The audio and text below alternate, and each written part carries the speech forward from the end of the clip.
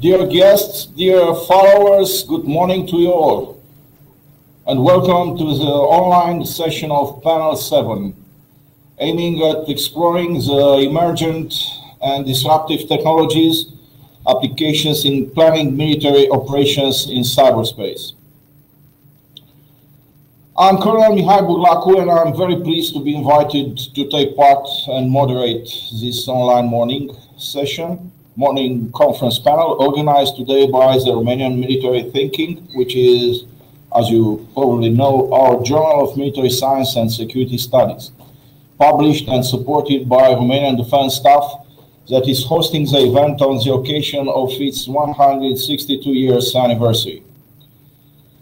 I'd like to start our discussion addressing a warm welcome to our very distinguished members of our panel and to you all, encouraging your contributions through comments and questions. In this respect, it is my pleasure to inform you that we are going to have a final session when you are invited to participate using the chat service.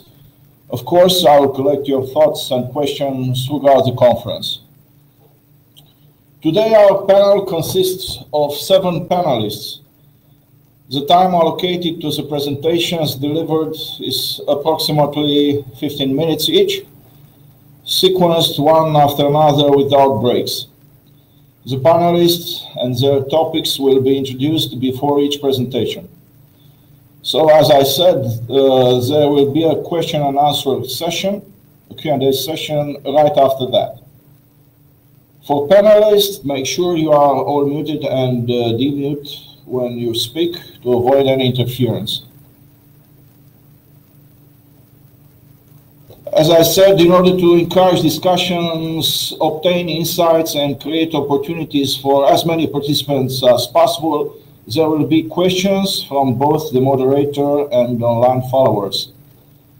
We invite only one question per follower. Please state the targeted panelist or panelist prior to addressing your question. Keep it short, clear, and to the point. The panelist will try to respond in the same manner, I hope. This being said, let us dive into the substance of this panel session.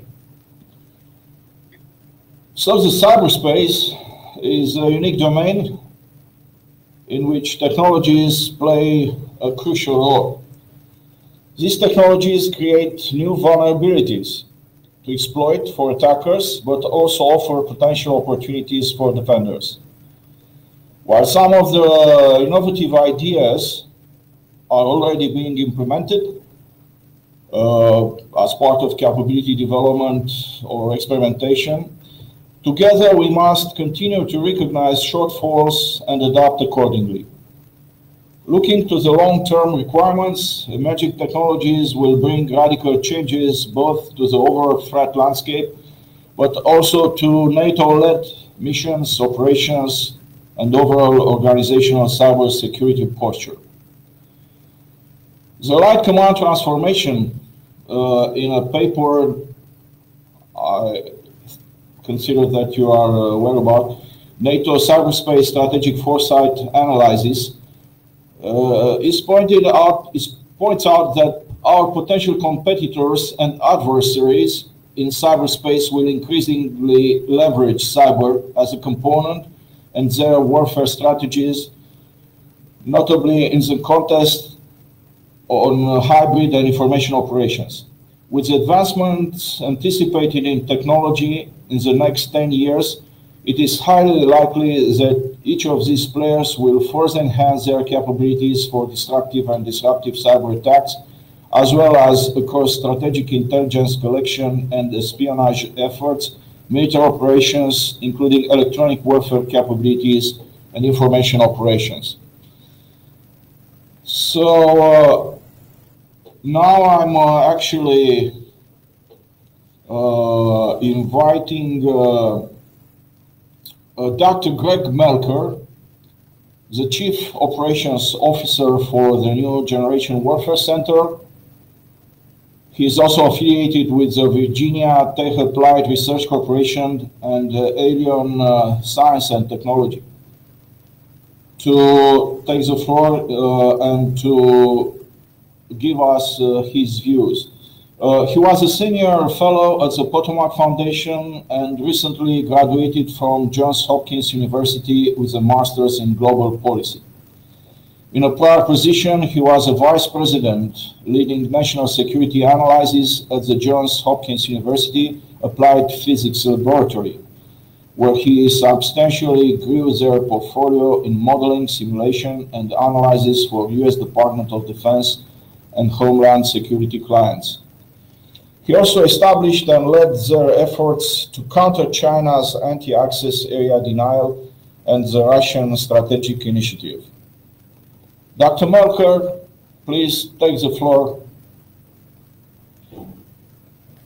Hope you hear us.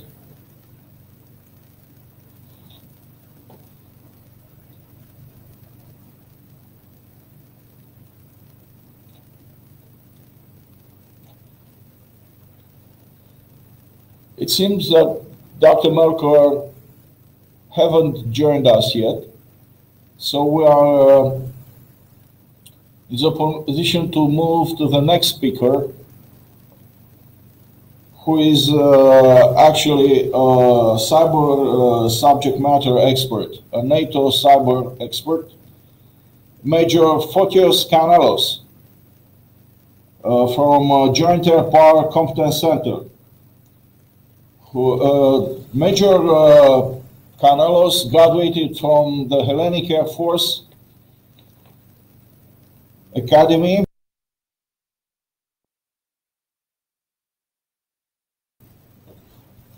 So Major Kanellos graduated from the Hellenic Air Force Academy in 2003 as an electrical engineer with specialization in telecommunication and computer science. He holds 3 master's degrees, one in technical economic systems, one in environmental sciences, and another in European and international studies.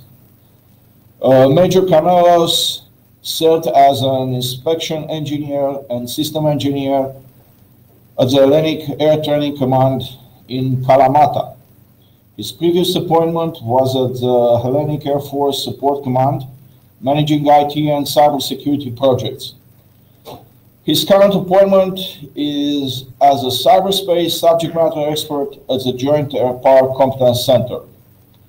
Major Kanellos, if you hear us, please take the floor to deliver your intervention. Thank you very much, sir. Unfortunately, I'm facing some issues with my camera, so you will only be able to hear my voice. So, good morning, ladies and gentlemen. It is my pleasure to participate in the 3rd Romanian Military Thinking Conference. As you said in your introduction, I'm currently the cyber SME at the NATO Joint Air Power Competence Center and have participated in various NATO exercises and projects related to integrating cyberspace into operational planning and leveraging future and emerging technologies.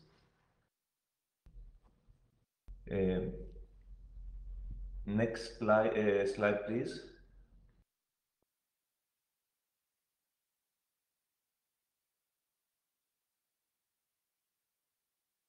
Yeah, okay, perfect.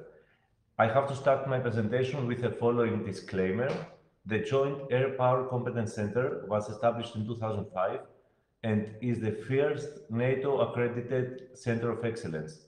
To this date, remains NATO's most important air warfare center.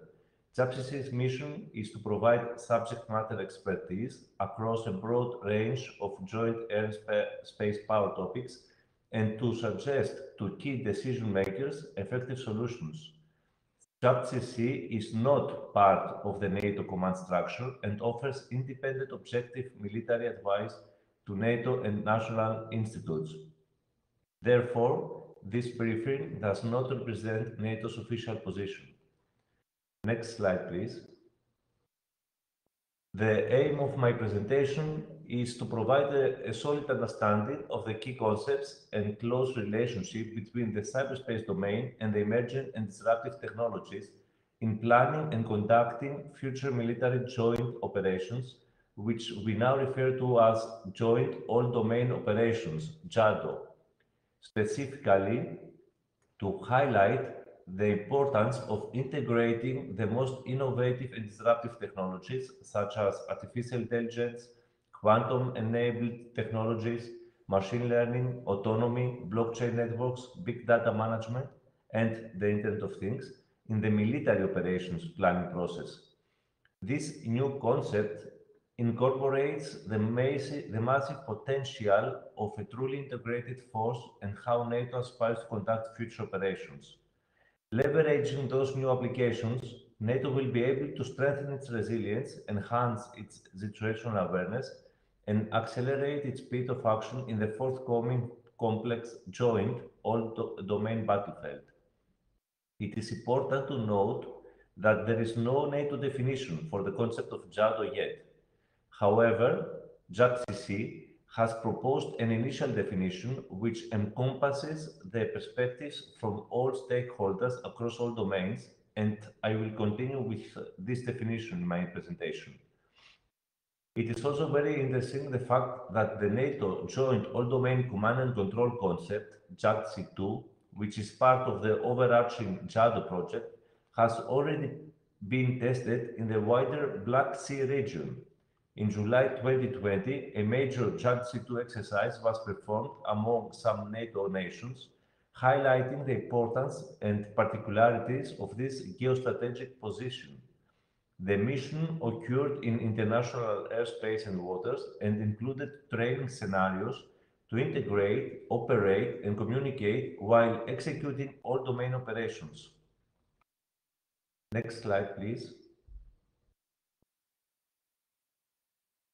Cyberspace is a global domain consisting of all interconnected communications, information technology and electronic systems, networks, and their data. It is a man-made domain, constantly changing and without physical restrictions.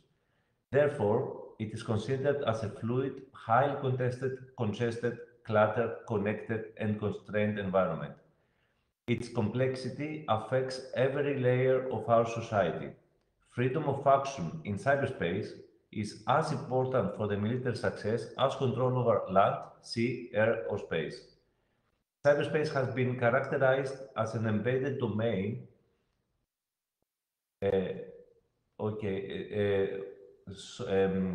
Yeah, sorry, I skipped my slide. Based on the agenda, which I will cover, yeah, exactly, this is the correct slide. Cyberspace has been characterized as an embedded domain because cyberspace affects all other domains, cannot be completely integrated into another domain. No future war will be fought without cyber operations. Existing international law applies also for cyberspace, and speed is also very critical in this domain. The cyber threat landscape is evolving with tremendous speed, bringing new vulnerabilities and challenges to the surface. Billions of connected Internet of Things devices have enlarged the attack surface with a diversity of attack vectors. Hence, cyber attacks can be almost instantaneous, global, asymmetric, invisible, and catastrophic without ever reaching the threshold of an armed attack. Next slide, please.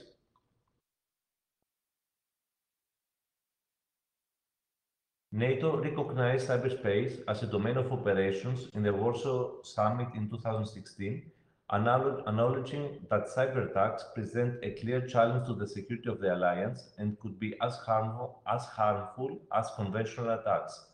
Therefore, the alliance must defend itself as effectively as it does in the air, land, sea, and space domain. During the Brussels Summit in 2018, NATO agreed on how to integrate sovereign cyber effects provided voluntarily by allies, SCEPVA, into alliance operations and missions. That means that commanders may request the ability to create an effect in or through cyberspace, and NATO will ask the nations if they are willing to produce it. Moreover, the alliance established a Cyberspace Operations Center, SIOC, in shape, to act as its key strategic and operational cybersec nexus. The aim of NATO's theater component for cyberspace is to provide situational awareness, mission assurance, and act as the focal point for cyberspace operations. Confidentiality, integrity, and availability are the principles which form the cornerstone also for NATO's security infrastructure. Recognizing cyberspace as a domain of operations necessitates an operational shift to a focus on mission assurance, a process that ensures that the continued function and resilience of all NATO capabilities and assets, including personnel, equipment, facilities, supply chains, networks, and information systems critical to the execution of mission-essential functions in any operating environment.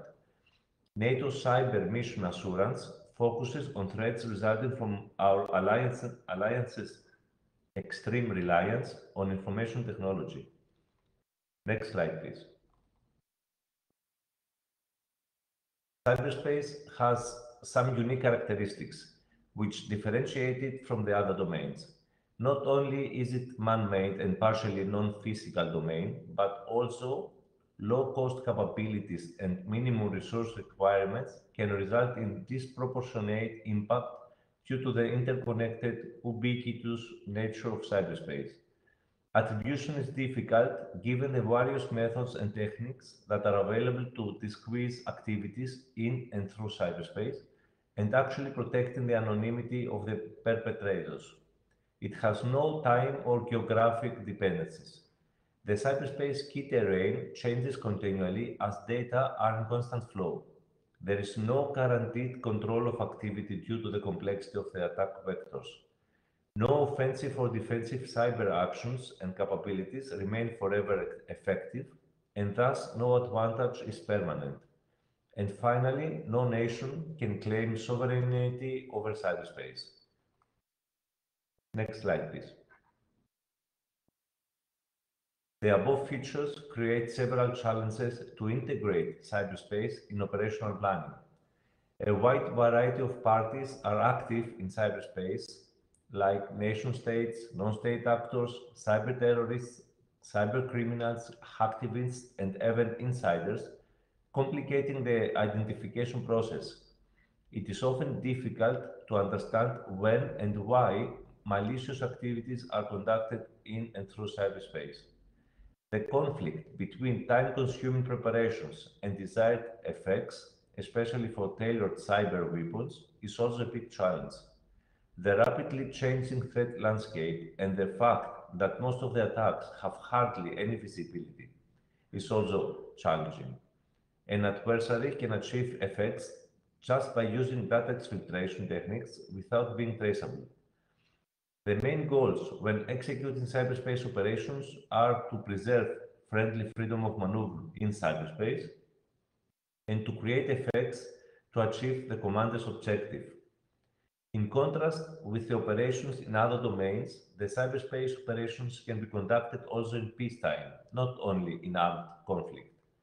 Cyberspace operations require extensive preparation prior to starting military mission planning. Next slide, please. The planning and execution of cyberspace operations and their integration into the NATO Comprehensive Operations Planning Directive, COPD, projected the difficulties and exposed the potential vulnerabilities of the old, traditional, incompatible domain-specific approach. As the NATO alliance is facing threats and challenges from multiple directions, from state and non-state actors, hybrid and non-hybrid, often simultaneously across physical and virtual domains, it is important to reconsider NATO's operational planning approach through all domains. The joint all-domain operations concept introduces new ways of thinking which are more agile, flexible, and responsive in order to counter the new challenges.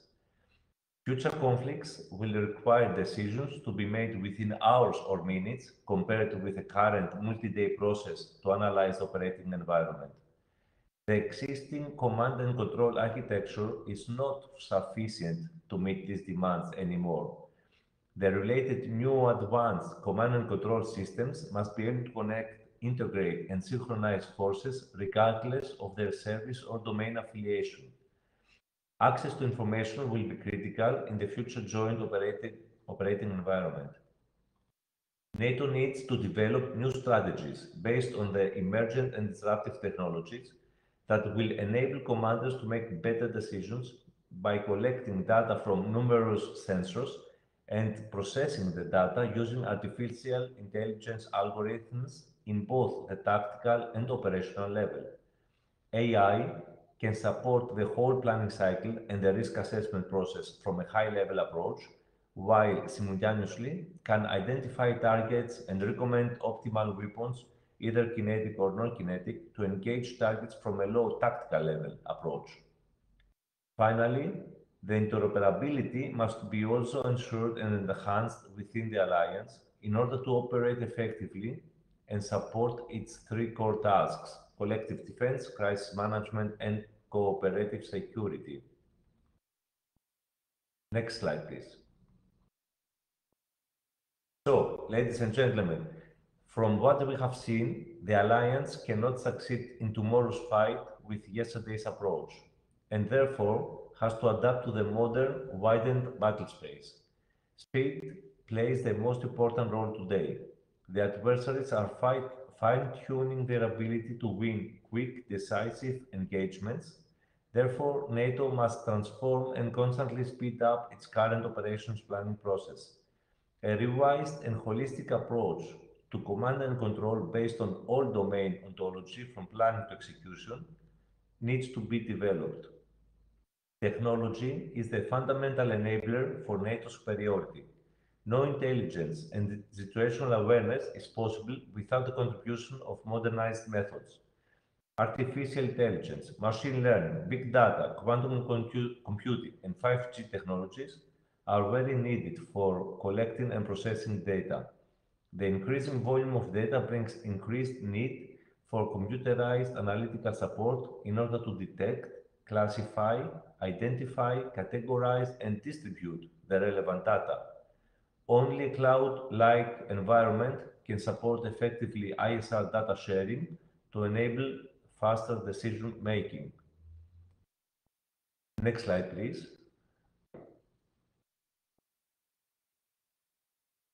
So that concludes my presentation, and I would like to thank you very much for your attention, even without the camera. Thank you very much, Major Kanellos, for a very informative and provocative presentation and sharing with us your thoughts on this very important issue. And I hope they should generate vivid discussion in the Q&A session. Now I'm looking for the next panelist, Dr. Georgescu, Alexandru Georgescu, who is going to talk about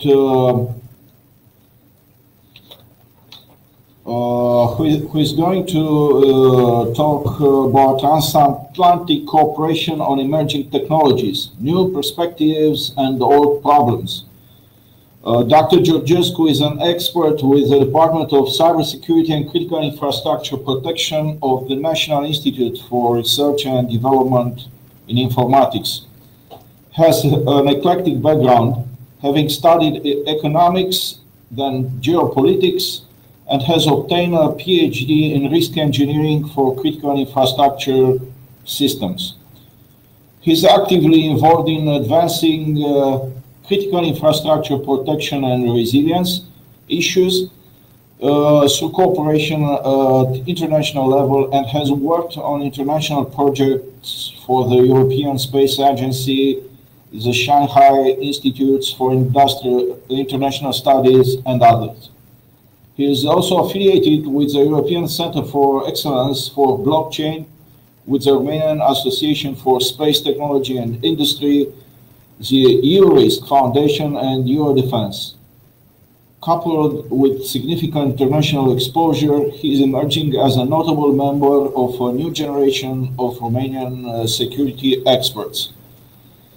Dr. Georgescu, please enlighten us with your thoughts and take the floor. You are very welcome.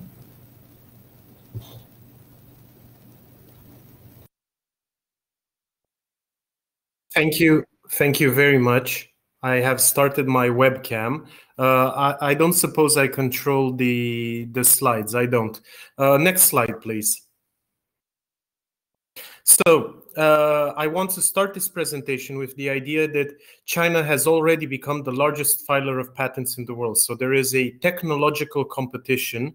This was from the Strategic Trends 2020 report. I would like to talk to you today about the emerging transatlantic, actually it's pretty old, but we keep trying to fix it and make it better, the transatlantic cooperation on emerging technologies. And what I am going to show you today is from a report made by a study made by a group to which I belong for the Romanian Ministry of Foreign Affairs, which will appear by the end of the year.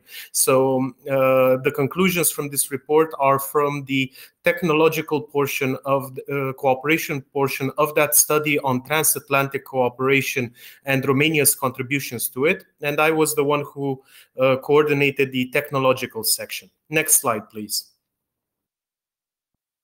So the evolution of the technological environment has been very, very rapid.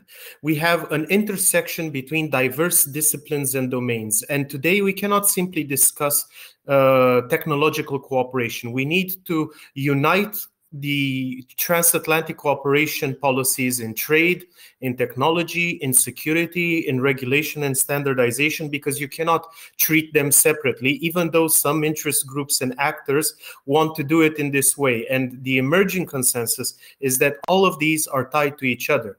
So we have a role of emerging technologies and digitalization and digitization. So we have new efficiencies, we have new capabilities for defense, for attack, but also new risks, vulnerabilities, and threats in the new security environment. And we have discovered recently, also with the pandemic, but before, that it's not sufficient to have research and then to outsource your production to China or to other countries. There is a virtuous cycle between production and innovation, and between governance and innovation, because if you do not produce, if you do not innovate, you will not be the one who sets standards in the future.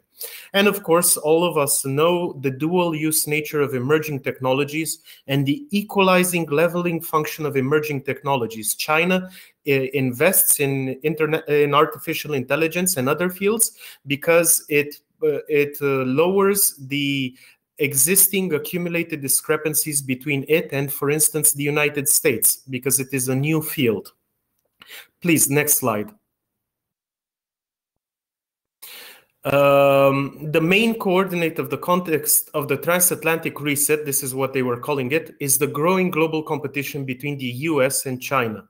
And the technological domains that we are discussing, and I'll show you a chart about that, it has a problem, at least from the perspective of smaller actors in Europe. There are concentration effects, like network effects for Facebook, or economies of scale when it comes to manufacturing. This means that technological cooperation, even at transatlantic level, has the tendency to lead to unilateral, bilateral, or minilateral approaches, to the detriment of multilateral and collective approaches. So, for instance, we have the US plus German relationship, which was extremely strong during the Obama administration. Of course, we have differences at the level of EU and the US. For instance, there was the conflict over the 5G issue and over the Belt and Road Initiative cooperation. Let's not forget how many European countries, including the UK before Brexit and Germany, were founding members of the Asian Infrastructure Investment Bank. We can also see that there has been a recalibration of American priorities after the unipolar moment. So now the United States is trying to spend less on its presence in the world. There has been a relative decline of capabilities. It expects its allies to do more. America first might have been a slogan for the previous administration, but the new administration is not so different. And of course, we also had the first US-EU summit recently after 7 years, which created in the field of technology a transatlantic trade and cooperation council, which, for instance, has a working group on artificial intelligence. But at the same time, we have converging transatlantic perspectives, even with different approaches and tendencies. Next slide. So what are the key challenges here? First, American unpredictability and European disunity. This American tendency that I mentioned before to revert to unilateralism, bilateralism, and minilateralism as a response to European coordination problems. The issues of European strategic autonomy in the context of an asymmetry towards the USA. And European strategic autonomy might have begun as a discussion and as a policy with regards to, for instance, defense technology, defense industry, but it has also expanded into emerging technological domains, quantum, AI, where there is an increasing tendency towards technological protectionism, which automatically limits the amount of transatlantic cooperation.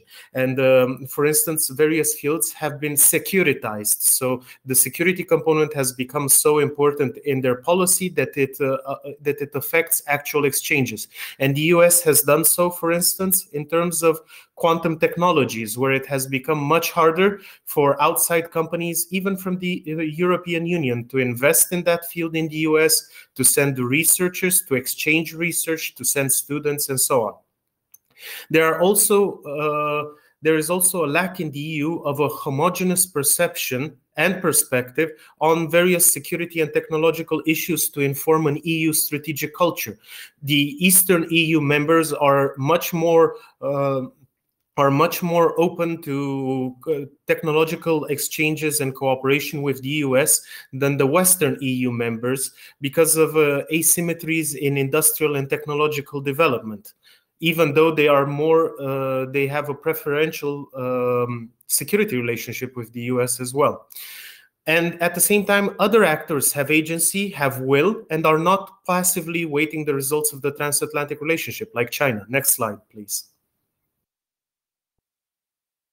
Here is an example of European asymmetry in space.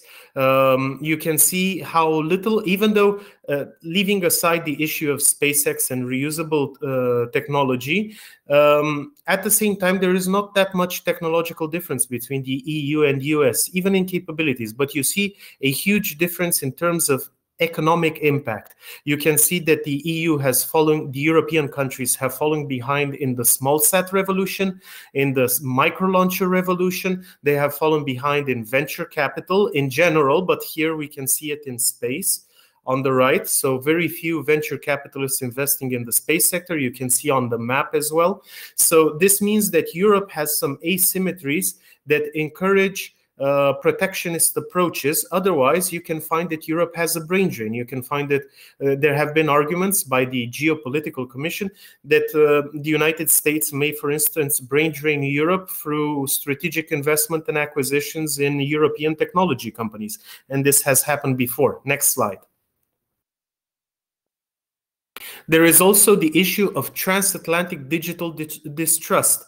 For instance, this is a Munich Security Conference report. It says here, and wait just 1 second so I can open this so I can see the actual figures there. So the share of Europeans who think their country is too dependent on foreign digital technologies. 50% agree when it comes to companies from the US. 54% when it comes to China, companies from China. Or European trust in safety of personal data. Distrust of the US government, 55%. Distrust of the China government, 70%. Distrust of EU government, just 30%. Or how will Europe fare in digital technologies? 43% think that Europe will fall behind compared to China and the US. 35% think that Europe will be on par, and only 6% think that Europe will take the lead. So the differences in actual perceptions when it comes to the citizen is not that different between the US and China when it comes to dependency on technology, even though there has been an effort to try to convince that there is a difference. And this distrust is reflected at the level of the European Parliament, at the level of national parliaments, and will be reflected in policies. And we have seen, for instance, the new we called it the traffic light coalition, Coaliția Semafor in Germany, that is very interesting and might give us some surprises in terms of transatlantic cooperation policies, at least the German approach to it. Next slide, please. Okay, so what were the technological domains for cooperation that we had, we highlighted in our study that will appear by the end of next year, by the end of this year? So we focused, even though it's not an emerging technological domain, we said that cybersecurity is extremely important.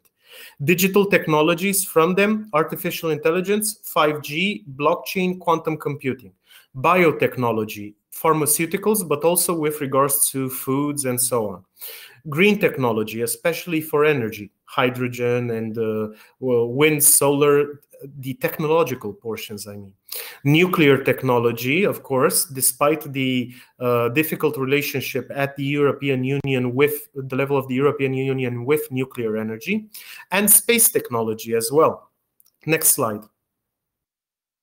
We've seen, for instance, in the field of space technology, not just European strategic autonomy in terms of space technology, where the European Union created the Galileo global navigation satellite system, it created the Copernicus space Earth observation system, and is now creating, as a result of agreements made during the Romanian presidency of the European Union Council, it is also creating the GovSatcom, the Secure Government Satellite Communications Initiative.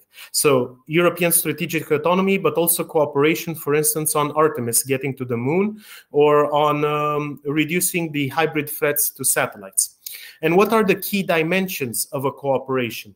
Well, the most important dimensions for us are the dimension of supply and production chains, infrastructure, governance, and values, ethics, democratic liberal principles. And we have a chart in our study where we say, for instance, we put the technological domains on one side and the key dimensions above, and then we state which parts are important. For instance, for green technologies and supply and production chains, we have the supply of rare earth metals, and so on. Next slide, please. And technology eventually factors into competition. Now, the world is defined by the US-China competition, but that doesn't mean that there isn't a level of EU-US competition. So you have integration in production chains for high technology products, innovation as a source of added value, control, influence over standards, regulatory regimes, the omnipresence of dual-use considerations, at least somewhere in the production chain. Transformative technologies being there first for widespread use, AI, blockchain, quantum, control over development ecosystems, and competition and cooperation as a natural state of such systems. Your rivals can also be your customers, consumers, partners, and so on. Next slide. Here is an example of emerging US-EU cooperation. So there was first, just because I mentioned how this cooperation has been taking place in the past, but nobody was very happy with it. You had the EU-US Science and Technology Agreement in 1999. So the Trade and Technology Cooperation Council is not something new. You had a high-level regulatory forum starting in 2009, if I am not mistaken, which hasn't met for years. There was a JRC-NIST study in 2012, so Joint Research Center of the European Commission and National Institute of Standards and Technology in the US, on the benefits of US-European security standardization.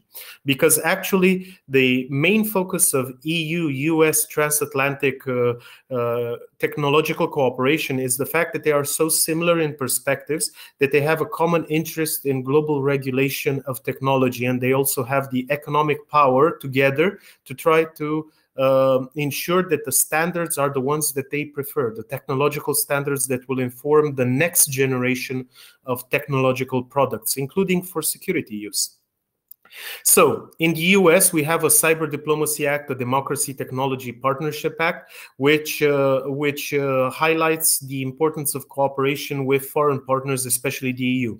In the EU, we have the new EU-US Agenda for Global Change. We have the Common Dialogue on Technological Competition initiated during the recent summit.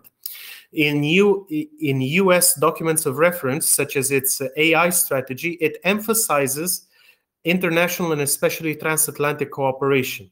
But there are also counterexamples. In the EU, we have the Digital Markets Act and Digital Services Act, which specifically targeted US companies over use of European citizen data. So there have been a lot of conflicts on the use of EU citizen data, but also conflicts over the taxation of US technology companies, their monopolistic position in the EU markets, and so on. And this is why I say that the new administration is not so different from the old administration, because the incentives are largely the same. There has been, for instance, an EU 5G cybersecurity toolbox, just as the US created and promoted its clean network for standards on security of networks and 5G telecommunications and so on. And now the two of them are actually designated together as being synergistic, so they can work together to increase security. Next slide. Just as an example, and this is the final portion of my presentation, of course, there are a few more slides, but I'll just go very briefly through the issue. So we had a 5G spat between the US and the EU in the summer of 2020. You had the Mike Pompeo coming to Europe for meetings, and then the Europeans meeting also the Chinese, and then I think, what was his name? Robert O'Brien, the national security advisor, was coming to Europe, and then another meeting with the Chinese of the Europeans. So there was this sort of shuttle diplomacy as they were trying to convince the Europeans to not accept 5G infrastructure built by Chinese companies. And in the end, the Americans won out, but it's not a complete victory. There are still reservations on the part of the EU. Next slide. And of course, we know that 5G will be very important in the future. So the key elements that the 5G issue shows us, and this applies also to other technological fields. So first, we have the asymmetric mercantilism practiced by China, where it provides financial support for its companies to gain leverage over markets and to have comprehensive partnerships where they provide not only the equipment, but also the financing, technology, and so on. You have a fusion between economic, technological security, technology, security, diplomacy, and intelligence policy. You have high knowledge versus tacit knowledge. This is what happened when we outsourced to China. We lost a lot of the tacit knowledge in technology that led to a lot of incremental innovation. Macroeconomics is becoming an excuse for strategic decoupling. And we have issues of supply chain security, exclusivity, controllability. In the end, especially in China, all strategic companies are de facto state companies. It doesn't matter who actually owns them, whether they are private or state, because ownership and control through regulation are completely different things. Next slide, please. So I want to emphasize just this very interesting quote from a US Department of Defense report. It says that the rest of the world will likely be driven to implement the 5G network design and infrastructure of whichever country leads 5G. China is the current leader, and US allies have taken different stances on how to respond to the Chinese drive to set 5G standards. And that same report says that, for instance, the US had the lead in 4G, and because it had that lead, it set the standards. And with the standards set, the US technology companies took the lead in 4G and created new companies and so on, and ensured 4G supremacy for the US. Now they are thinking that China will do the same for 5G, and there will be an erosion of strategic industrial capabilities for cyber warfare, high-tech military production, domination of future strategic growth industry, and so on. And this presents supply chain risks, national security risks, intelligence sharing risks, and so on. Next slide. Okay, next slide. Just skip this one. So a lot of unknowns regarding the impact, for instance, of 5G in Chinese 5G infrastructure and Europe. And for instance, the Huawei Cybersecurity Evaluation Center in the UK, and there are such bodies also in Australia, Canada, and various European states, says that overall the Oversight Board can only provide limited assurance that all risks to UK national security from Huawei's involvement in the UK's critical networks can be sufficiently mitigated long-term. There is a civil-military fusion in China that makes all private enterprise in dual-use sectors suspect. There is a blurring of the lines between the core and periphery equipment in 5G networks, especially through software development, virtual infrastructure. So it's not sufficient, as the Europeans were saying in the past, that we could only get the antennas from China because it's peripheral equipment. More and more, there is no distinction.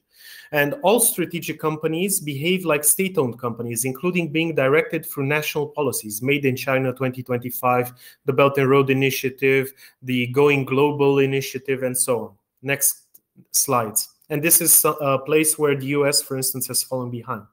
So what about the Western competitors?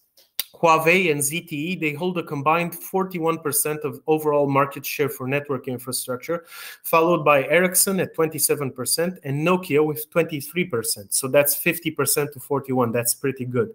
But at the same time, Huawei grew global revenues from approximately 28 billion in 2009 to 107 billion in 2018. Ericsson's revenues during the same period fell from 27.9 billion to 23.9 billion, and Nokia's from 57.6 billion to 26.6 billion. So the capacity of companies to support from without state help to support investment in technology, expansion, and so on is much more limited. And this is why, for instance, we saw very bizarre events in the United States, like the Attorney General William Barr during the Trump administration making a case for congressional support of 5G. That was not his job. So it was interesting that various parts of the American administration were making similar noises at the time. Next slide.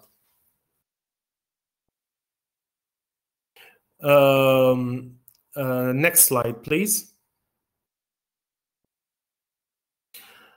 So, yes, just one second. Next slide. So, with regards to warfare, we have this quote, a very interesting quote from Australia, that Huawei is also a major participant in initiatives to develop dual-use technologies that will have significant implications for warfighting, including 5G, quantum cryptography, and artificial intelligence. Exactly the technological domains that were highlighted in the digital sphere for transatlantic cooperation. And of course, in the context of hybrid warfare, new generation warfare, asymmetric warfare, whatever you want to call it, or whatever perspective you want to approach, this technological competition is becoming more and more important. For instance, China's 2009 defense white paper only mentions mechanization of forces 7 or 8 times. Informatization is mentioned 50 times. Next slide, please. We're coming up to the end. So the intelligence, next slide, please. This is very interesting. So from now on, this is a CEO from China said that from now on, you will have a party committee within your company. There will be a form of mixed ownership for state investors, and you can receive massive support, but it will be very painful if you refuse. And Robert Strayer, the chief US cyber diplomat, said that if other countries insert and allow untrusted vendors to build out and become the vendors for their 5G networks, we will have to reassess the ability for us to share information and be connected with them in the ways that we are today. And from the Canadian Security and Intelligence Service, both the human and technical reach of Chinese companies now give the intelligence services opportunities to gain direct access to many governments within the developing world, as well as many allied and European countries. this is very interesting because now NATO is trying to evolve towards even greater intelligence sharing. And intelligence sharing, because of the lack of trust, has always been a very huge problem. This is why the greatest intelligence sharing arrangement in the world is the Five Eyes, where the states have direct access to each other's intelligence as opposed to going through a process and a hierarchy to obtain intelligence. Next slide. And the lack of trust, for instance, in networks, next slide, will affect that capacity to share intelligence. Whereas I mentioned the difficulties of European companies such as companies such as Ericsson and Nokia. At the same time, there is a $77 billion line of credit from the China Development Bank for Huawei to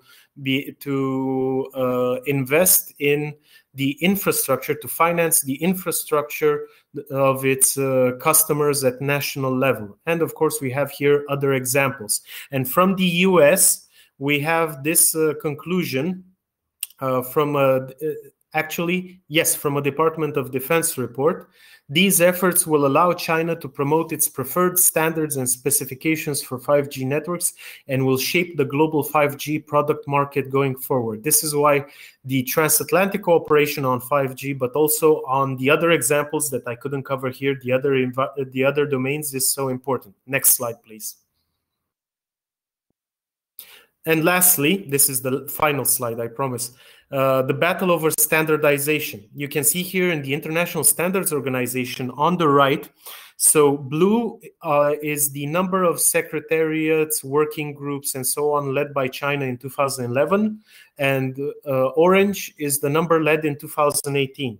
So standards have become an issue of diplomacy.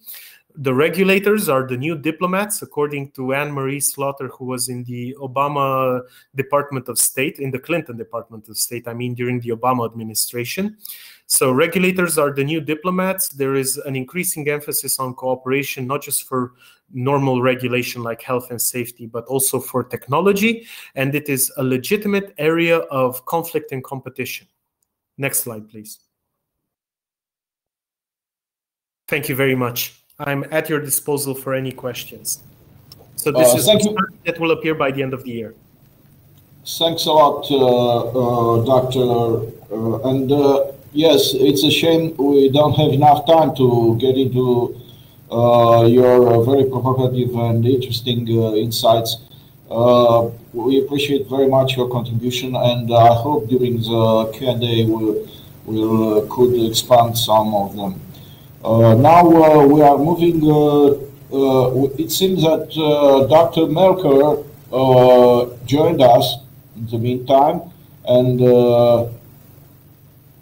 Dr. Melcher, are you available for us?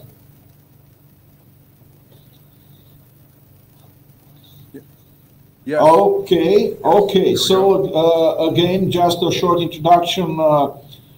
Thank you very much. You are very welcome, sir. Dr. Greg Melcher is the Chief Operation Officer for the New Generation Warfare Center.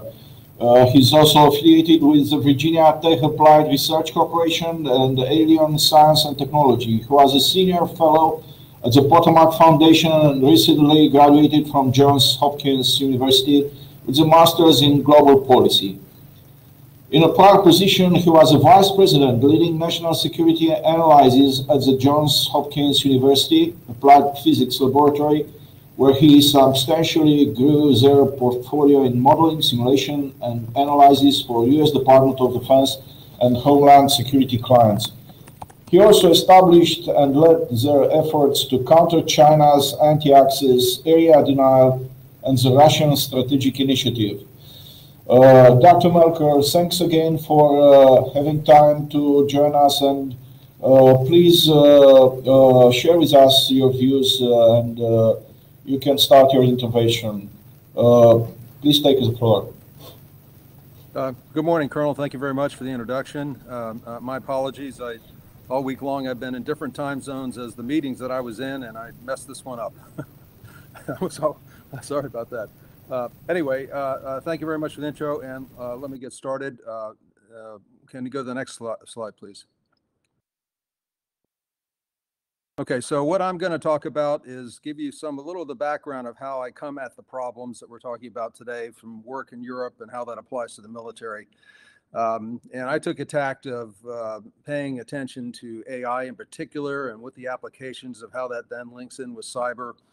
A little bit on how some of our threat as our adversaries are looking at autonomy and AI. If you saw my partner, Dr. Peterson's presentation yesterday, he's going to take that and go in more depth, much more depth in terms of where Russia is on autonomy. And that'll be part of a presentation he'll give at the Unmanned Systems Conference that New Strategy Center has planned for February.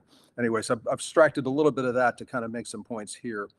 And then I want to talk in the end about weaponization of information and cognitive warfare. Next slide, please. So my center basically looks at three things. One, we study and research the evolving use of new generation warfare techniques, and I'll show you what that is in a second, at least the definition that we use right now. Second, we've created a number of dialogues and places to get senior military and civilian leadership to talk about key issues, and I think that's important, particularly on the eastern front of NATO, where not all the countries are in NATO. Some are in the EU, and some are just partner nations, and we try to pull them all together on a periodic basis in an environment where they can interact. So a little bit different than something like this, where everyone gives their talk, and maybe there's a little Q&A at the end. This is a case where the senior leaders sit around the table for 2 or 3 days together and go through a variety of issues. And then last, most of our primary bread and butter is what we call experiential learning. It's operational, strategic level simulations and exercises all on the eastern flank. And that's a whole range of different things. It can be very strategic or even sometimes getting down to the tactical level. I'll explain that evolution in a minute, which kind of is my motivation for leaning into this particular topic. Next slide, please. So these are the 9 elements of new generation warfare. And this came out from a couple of colonels back in 2013. We haven't seen much of it from Russia since then. So it could have been they don't really follow this. It could have been they're using it and they just keep it classified. It could be that it's evolved. I would imagine it's evolved quite a bit. But I kind of group it in 3 areas. There's the classic, what I call non-kinetic activity at the top. Some people call it hybrid warfare, regular warfare, gray zone. There's a lot of different names for it. So pick the one you like, but this is sort of what we're talking about at the top. You know, it's the non-military, the intimidation, fraud, bribery, things like that. All the kinds of malign influence, destabilization operations. And certainly in Romania, you've seen a lot of that around the virus. Leading to the problems that you've had lately. It's not homegrown. Your friends to the east helped quite a bit in getting you into that position. Then there's getting more into the classic military use, including regular warfare that we think of today, whether it's the type of insurgent things we've done for 20 or 30 years in the Middle East, or if it's the high-end warfare we've seen just recently in the Donbass. And then the third element or kind of category is nuclear weapons. It's whether you blow up a nuclear power plant or chemical facilities, or you consider the reality that the Russians have considered their research in partial fusion fraction, non-strategic nuclear weapons, and they practice and use them on the battlefield all the time. It was all over Zapad 21. And so that's a clear use. And the difference between them and all the efforts in the U.S. to catch up, for example, is that we have stopped doing research on our development of our warheads. And so while we might be able to make them smaller, ours will be dirty. Theirs will not. Theirs will have low signatures when it comes to things like radiation and things like that. So they can use a small one where it's not like it's going to do a kind of a meltdown like in Chernobyl. It's important to understand that you can employ these in any order or combination. They are not an escalation ladder. That they will pick, the general staff will pick whatever it is they need to accomplish the mission. And then I think for this audience, it's important to realize that this doesn't really specifically get at things like cyber and AI or information warfare, or what I'll talk about later, cognitive warfare. But I kind of see those as backplanes that cross all of these elements. Next slide, please.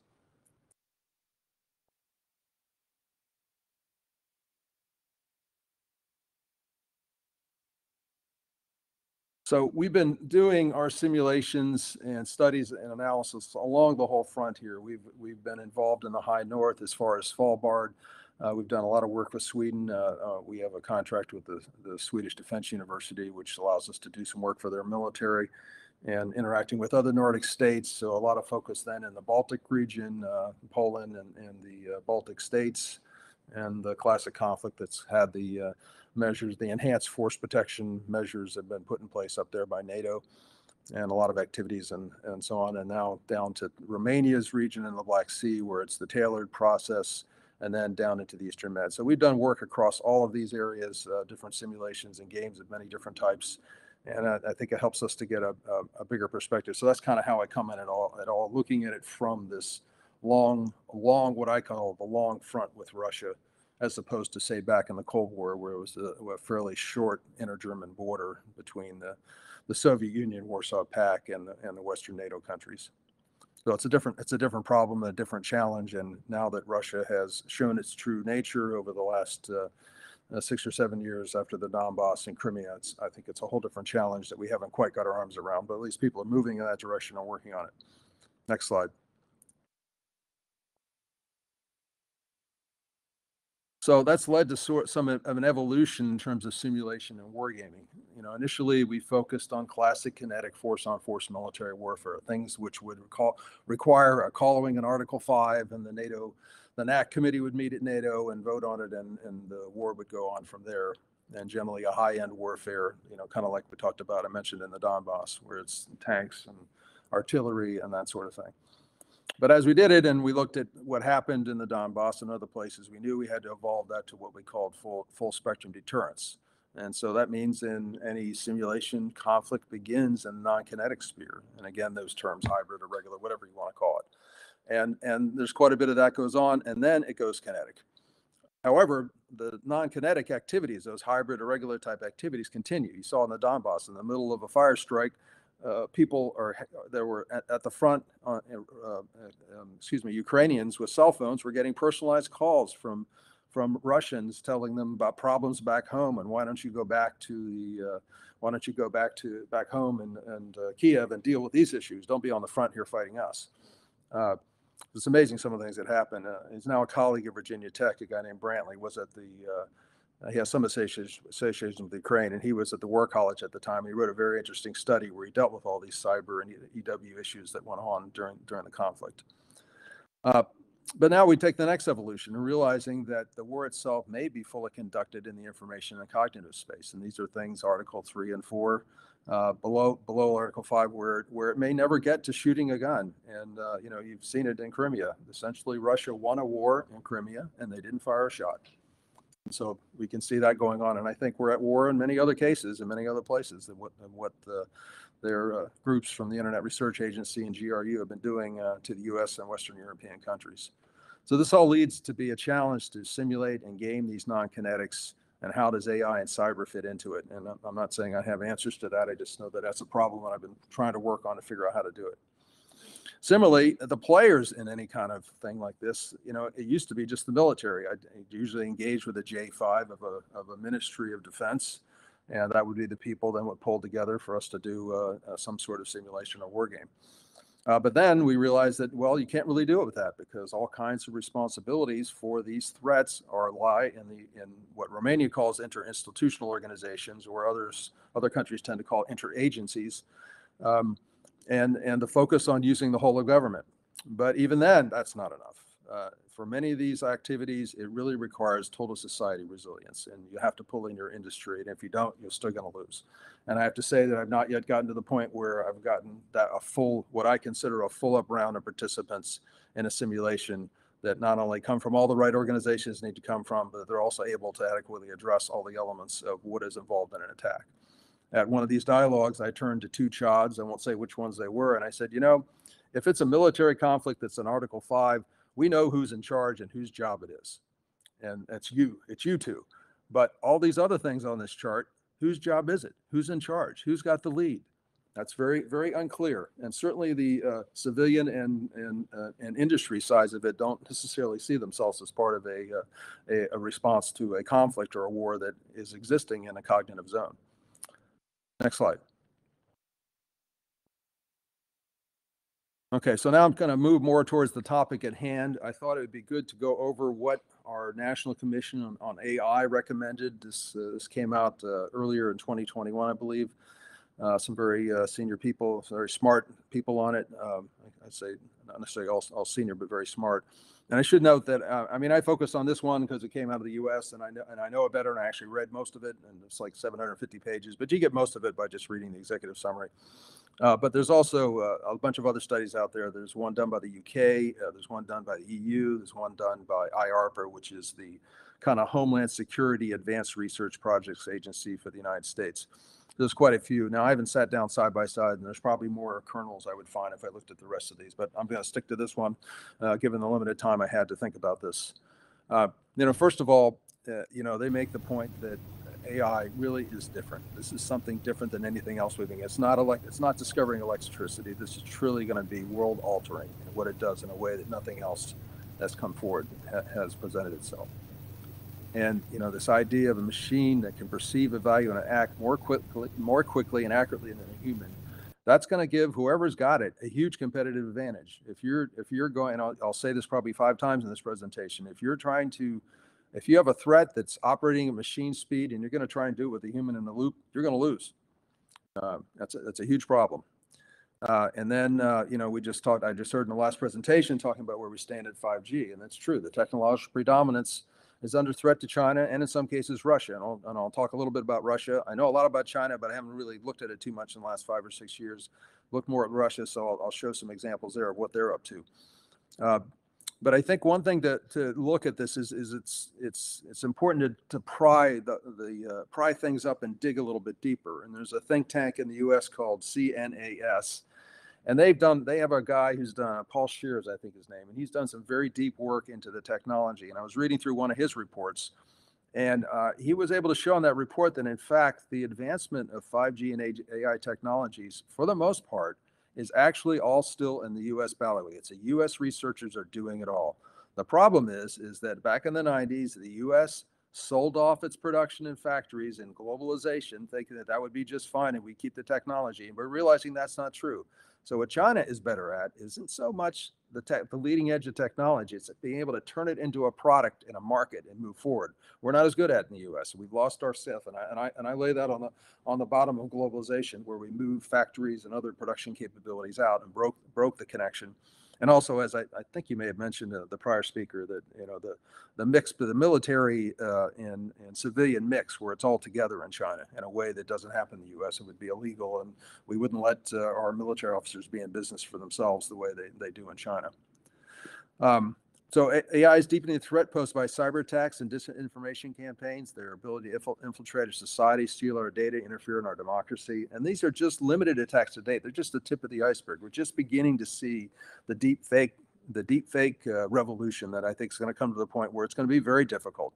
I pride myself on never clicking on that link, but man, even now I'm starting to get things in my inbox where I'm almost gotten tricked twice in just the last week of clicking on a link, and it's only going to get worse. And finally, this study made clear we are not organized to win. And I'm sorry to say that I haven't seen a whole lot of action yet to really make a difference at the level that the report recommends. I have one more slide on this. Next slide, please. So as I said before, defense against AI adversaries operating at these machine sheets will require that you do the same thing. You've got to be employing a similar capability. Human operators just can't keep up. And whether that's cyber, disinformation, drones, or missiles across the board, you will not be able to keep up if you aren't trying to match it. So that's why it's so critical. And whoever has the upper hand here is going to win. And using a lot of this stuff, we know that there's been a lot of harvesting of data, particularly from China, from the West. Now, a lot of that was built on technology theft, but now it's beginning to use for tailored attempts to manipulate or coerce individuals. And in addition, to really use effective AI, you need a huge data set. So when they download and steal the whole health records of all of the Americans, that gives them a lot of advantages and things they can do in terms of this exploitation, as well as tailor their AIs to be able to leverage that knowledge and information. We're going to have to really pull AI into cyber defense, because the attackers are going to have it and the defenders are going to have it. And I've got a chart on that based on my discussions actually with a Romanian cyber AI firm. Now, the West is going to develop these AI-enabled lethal weapons with consideration of law and ethics. I'm absolutely sure of that. There'll be a lot of debates, a lot of discussions, and we'll do a lot of outreach to China and Russia, and they'll give a lot of lip service of how, yeah, they're going to follow all that. But let's face it, they're not. They're going full speed ahead. Ethics is not on the list when the Russians are doing this, and I doubt it will be on China's either. So that's something we have to keep in consideration, that we have to be responsible to our politicians and the rule of law and right and wrong, and the enemy will not. So we're going to have to find a way to be more adaptive than they are. And the last thing that I think was important to this conversation is the need to scale up the digital talent in government and win the talent competition and establish the AI infrastructure. And again, I don't really find U.S. efforts all that satisfactory. I think in Romania in particular, you've got quite a hub of IT capability up in Cluj, and that may be something that can be built on and nourished and moved in this direction. And something like this, which is new and evolving, it's easy. You don't have to spend 30 years trying to get caught up. You can jump right to the front of the line with the right people, with the right education, and build those people at scale. Okay, next slide. So I pulled this out of a study. By the way, there's probably lots of attribution in this brief that I didn't make. I just don't have time to do it. So this is, I apologize to anybody if I'm using their stuff. But these are basic studies. I have some interesting studies I found looking around the internet and people sent to me. So there's a lot of applications. This came of one particular study. It just kind of showed the ranges of areas that it can be applied, from big data to logistics to robots, cybersecurity, underwater mines, and objects location, things like that. And there's a lot of things, and all those green boxes to the right, don't ask me questions about them. I know a little bit about them, but probably not enough to say too much more. But I think I'll touch in this brief a little bit more on logistics, cybersecurity in particular. Next slide.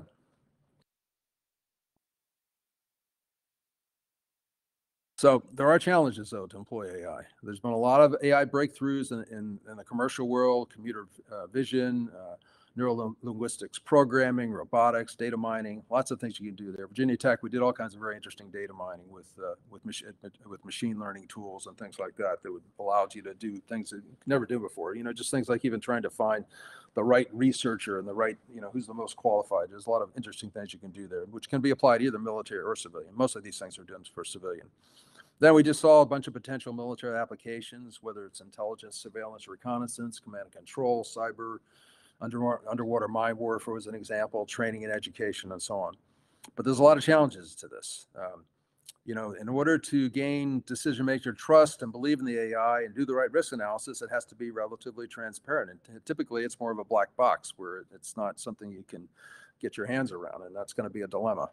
Particularly if you have to worry about ethics and you have to worry about, the use of lethal weapons. Is a human in the loop? Is the machine making the decision? Is the human, or what's going to happen there? And you're going to face weapons from the other side, I think, where the human is not in the loop. The machine is going to be deciding it. Things need to be robust and reliable, but it's very easy to manipulate AI. By some minor changes in the data, you can make a big difference. And sometimes it's not detectable. It's often like having a little malign piece of code in a chip or in a large piece of software. It's almost impossible to find it. And again, I think I mentioned earlier about the dependence on a large amount of training data, a large amount of data in general. And military applications often lack that. And so that's why the JAIC is the one effort in DoD. It's called the Joint AI Office or Committee or something like that. Anyway, it's an office dedicated to advancing AI applications across the U.S. Department of Defense. And so the first areas they were able to make any progress were in the area of maintenance and readiness improvements, because they had a lot of data. I once led readiness for the U.S. Navy, so I can tell you I employed I think half a dozen PhD economists from the Center for Naval Analysis to help it do it, because there's so much data, so much rich data to deal with when you're tracking readiness, and how many flying hours were used, how much maintenance, how much was spent, and all that kind of stuff. There's a lot of good data to operate on. So it's certainly an area where AI can go right to the head of the queue and making a difference. Again, the data is critical. Next slide. So our Department of Defense has a Defense Information Systems Agency that basically owns and runs most of the networks, not all of them, but most of them, and it's a huge amount. And they do plan to strategically employ AI capabilities for defensive cyber operations. The threat's never been higher. As they say, malware has become organized crime on an international scale. AI and machine learning for cyber defense allows more real-time visibility of network attacks, and I think it's almost you have to use it. Their network, the size of the network is so large, there's so many endpoints, it's just not possible to manage it manually. So they've got a bunch of pilot efforts underway. They're teaming with that joint AI center I mentioned on the last slide. And then anyway, their goal is to get automation AI tools in the hands of their analysts. So when they've got a whole range of threats, they're able to prioritize and pay attention to the most important ones, the ones that are most critical. And I think they're going to need AI-enabled tools in order to defend against all these cyber things that are that they've been dealing with over the last couple of years. And it's only getting worse in many areas, as you know. Next slide. Okay, so this comes from my discussion with a firm here in Romania, the Cyberdations. They have a new company. I'm sorry, they're going to be mad at me. I can't remember their name, but anyway. But I've been talking a lot with them about how do we simulate cyber at the kind of the operational level. I mean, we know in a game how to kind of say, okay, there was a cyber attack at the strategic level. We can talk about it and what was the effect, but it's all just words. It's not really. There's no quantitative thinking to it, and we know how to have a real cyber war game where people are down at the bit level doing real attacks and simulating attacks and things like that, but then it's a bunch of people that are in the computer level, and it's not really for the operational strategic level. So I'm trying to figure out a way to get in the middle, and they've been helping me think about that. But looking at what they're going is that they're saying the new generation of complex cyber attacks will be using AI to exploit system vulnerabilities. So today's defense basically either use the current attack tools, which are kind of more manual and guided by operators, or simulations that are not a real attack. So in the future, I think cyber defense tools must use the offense attack model of one's own system to reveal vulnerabilities in-house. So what I'm saying is that what I learned, I've spent time in National Security Agency and our cyber command and places like that. And the one thing I've come away with is the offense is always better than the defense. And it's not just because it's easier, it's because the smarter people like to do offense, and that's where they go. So the real brilliant brains, that's where they are. So if you really want to defend yourself, you're going to have to use AI-enabled cyber attack tools to attack yourself. You're going to have to hire somebody that attacks yourself on a daily, 24/7, all the time, constantly digging into your system, trying to find the vulnerabilities and fixing it in real time. Because if you don't do it, the adversary will, and then they'll be exfiltrating your data or stealing your thing or giving you a ransomware attack or something like that. So using the latest big data models and deep learning AI that allow you to more or less automate this adversarial simulation process. And again, offense is always better than defense. So essentially, I think the approach of the future will be everybody will be where they're attacking themselves and using that AI approach to figure out where their vulnerabilities are and then make quick patches and improvements over time. So I think that's where this is all going to be headed in the future. Next slide.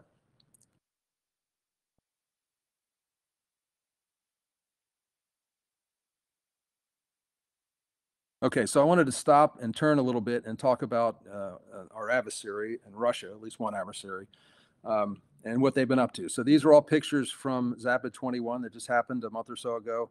And these are some of their autonomous capabilities that were all practiced. They had reconnaissance version, combat versions, operational military offensive capabilities, anti-air, anti-tank, and that's a BMP-3 on the left, which will lower left, which will serve as a platform for many of their future unmanned systems. And all of these, they have multiple efforts to develop AI to help command these vehicles so they can operate autonomously without direction and control, and also means that if they had to, they can break the link, so they're no longer controlling it. And of course, there's no ethics review panel in Russia over this use. And so what I want to get across here is just imagine facing an army of these operating autonomously, where they are already programmed to fight and do their mission. The AI gets better and better over time. I mean, it's not hard to see that this is the beginning. If you think of the Terminator movies with Arnold Schwarzenegger, and remember when he showed the picture of the future and the battlefield with all the machines that were attacking the world and things like that. This is the start of heading in that direction. And that's the vision that we should have in our heads. And I hope it scares people a little bit because it's an important message to get of what the potential of this could be, particularly as you enable them with AI. And think about it, if they're really autonomous and the link is cut, then how do you get in? I'll talk about it in a second. How do you get in to do something about it? How do you stop them short of a kinetic way? Is there a way to do it in AI? Next slide, please. So this is the big tank facility there in Russia Putin's visiting. And this is where they're going to make their heavy unmanned ground vehicles, ultimately to replace Russian tanks and armored vehicles. So right now it's just a complementary experimental role. Eventually they see it as an alternating role, and eventually a prominent role. And frankly, and I'm just showing you the ground role. There's the same process underway in air and maritime. We just haven't had enough time to dig through what we saw in Zapad 21 to show all of that. So I think it's critical to develop a way to cyber attack the AI on these things. And how do you do that? How do you get inside their AI? How are you going to be able to get to it? You know, now you can use electronic warfare. You can attack the command and control system and things like that. But what happens when the AI gets good enough that these things can fight autonomously? They gave it a command at the start, and then they break the link, and it's on its own. Then how do you stop it at that point? That's a thing we have to think about. And as we build our own AI, and as we do our own cyber AI attempts to penetrate their systems, and we have to keep that in mind, that our ability to reach out and be able to stop one of these in the future may be dependent on some techniques or some ideas that come in that area. Of course, that's going to get all highly classified, so probably about all we can say about it here. Next slide.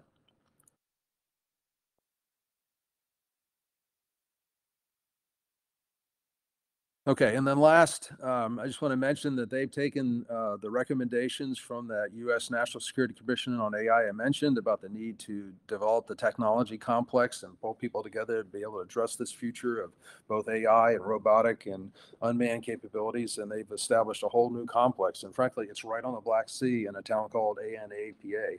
I don't know where it is. I guess over there near Sochi or something like that. And eventually this will have about 18 laboratories and 2,000 scientists. And this is their kind of response to try and getting back into the game and compete with China, with AI and 5G and things like that. But of course, in their case, most of these applications are headed to the military. Okay, next slide. So I'm going to turn corners a little bit again. So I want to finish up. I've got, I think, 3 more slides. I don't know how I'm doing on time. But I want to talk a little bit about kinetic versus non-kinetic, moving really fully over into that non-kinetic sphere where the war is fought without really any shooting. One thing we've seen is we look through and how did things like Brexit happen? How were our elections influenced in the U.S.? How did Russia try and, what did they spend? I think Russia spent about $20 million, and they almost put Le Pen in control in France a few years ago. So it's not that expensive to do these things. So greed and corruption make liberal societies very vulnerable to Russian new generation warfare techniques. They've helped to mobilize minorities to insist on the right to defy the majority. And this chaos will permit Russian kinetics to prevail. If it's that, of course, on our side in the U.S., they're essentially trying to create a situation where we will have a civil war. And we have people talking about sedition. We have people talking about withdrawing, senators talking about withdrawing their state from the U.S. and things like that. It's getting pretty bad. And I know that, I see the malign influence reports from Romania. I know these things go on frequently in Romania as well. And then if the majority begins to feel their liberal are being denied political equality and social justice, as you see in a system in the U.S., you can be elected president without winning the majority of the vote. And there's reasons for that. But, if it gets too far out of whack and it gets too far manipulated, then it gets to be a problem. And if the collective defense of international norms are denied, then no amount of kinetic warfare capabilities be sufficient to bring strategic stability and security to liberal democracies. And as I mentioned, talking about this, there's a lot of sad examples in Romania and in America for this. And we've seen it in many of the liberal or Western democracies across Europe. Next slide. So I wanted to finish with 2 slides on cognitive warfare, and I have to give full attribution to this to Dr. Alina Barganau, who is a senior expert in the Strategy Center and also teaches at a university there in Bucharest. I'm sorry, I can't remember the name off the top of my head. But so I've adapted this from a brief she gives. I recommend that you get her brief at some time in detail, because I'm just talking about what it is. She goes much further to examine how you understand it, and also then what should you start doing about it. I'm just going to kind of tell you, here's what I think it is. And I think if you look down on my little note in the bottom there, if you're familiar with Russian reflexive control, which is the concept to basically get people to do things without them realizing that you're getting them to do it. And I think this cognitive warfare is taking that concept, and the Russians have figured out with cyber AI information warfare that they can manipulate and get the effects of reflexive control in this cognitive warfare approach and using the latest technology. And this is all enabled by social media.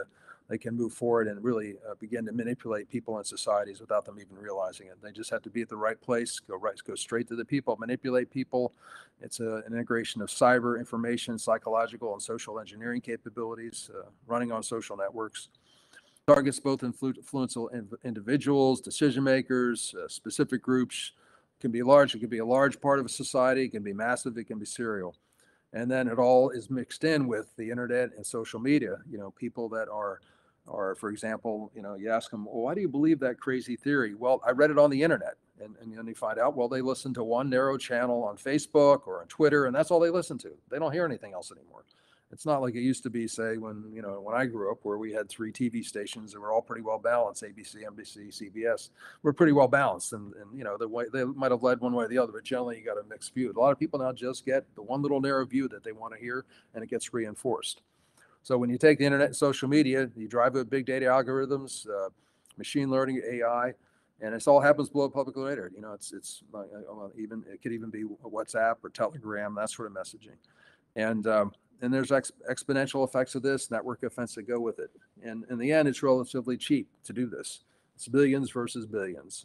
You know, you spend billions on weapon systems to defend yourself, and spending a relatively low number of millions, you could have a revolution caused in your country or a civil war by these manipulative techniques, and how they can be then taken and exploited by, as I said in the other page, by people who are corrupt and want to make money off it and things like that. One last slide on this.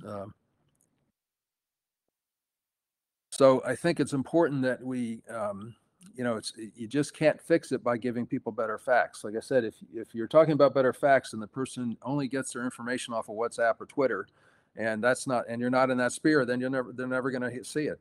And so just stopping the Russian bots isn't going to do it. You have to move towards thinking about it as an ongoing battle for the integrity of our information infrastructure. It's as important as the integrity of our financial markets. And that comes from an article from Renee Duresti down there. So in some cases, I did give attribution. But the end result here is we're seeing every major controversy in our society, our emotion, identities, and differences all being weaponized, every one. We're all at each other's throats all the time. And we get to the point where we have information fatigue. We can't decide what the truth is, and we no longer care. And frankly, there was a time when Russian malign influence was targeted towards getting a position. Now I think they're just targeted at chaos. I mean, their goal is to polarize, disrupt, and render the public ungovernable if they can. They have realized, at least Russia, that they will never be able to compete with us in a head-to-head. So the best thing they can do to the West to keep them at bay is to bring them down to their level, and that's what they're about. And information warfare and cyber, together with AI, frankly, are the major enablers for this to happen. Okay, so that's my last slide. I hope this was interesting for you, and look forward to some dialogue at the end.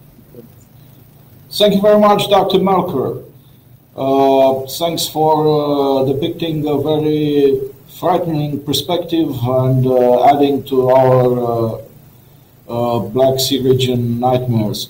But you did a great sharing with us your views. They should generate vivid discussion, I suppose, during the Q&A session. Hopefully you could attend this. Thanks a lot. And now we are... Yes, please? Oh, no, I said I'll stick around. Thank you. Thanks a lot. And now we are moving to some practical use cases, actually looking to some that really is happening today. I'm referring to blockchain. You know, the blockchain technologies predominantly to date have the potential to disrupt many aspects of financial services and beyond. However, the fundamental concept behind a distributed ledger maintained by members of a network rather than one central location could enable malicious activity, including data releases from breaches, command and control communications to malware, and additional DDoS activity. Further, due to the decentralized and replicated nature of blockchain, takedowns of malicious domains would likely require that the entire blockchain be shut down, something that is unfeasible to do as many legitimate services run on these blockchains. It is my pleasure to invite to deliver a very interesting presentation. Two experts from our special telecommunications service. I'm talking about Mr. Gabriel David, head of IT&C Security Directorate, who is an engineer by trade.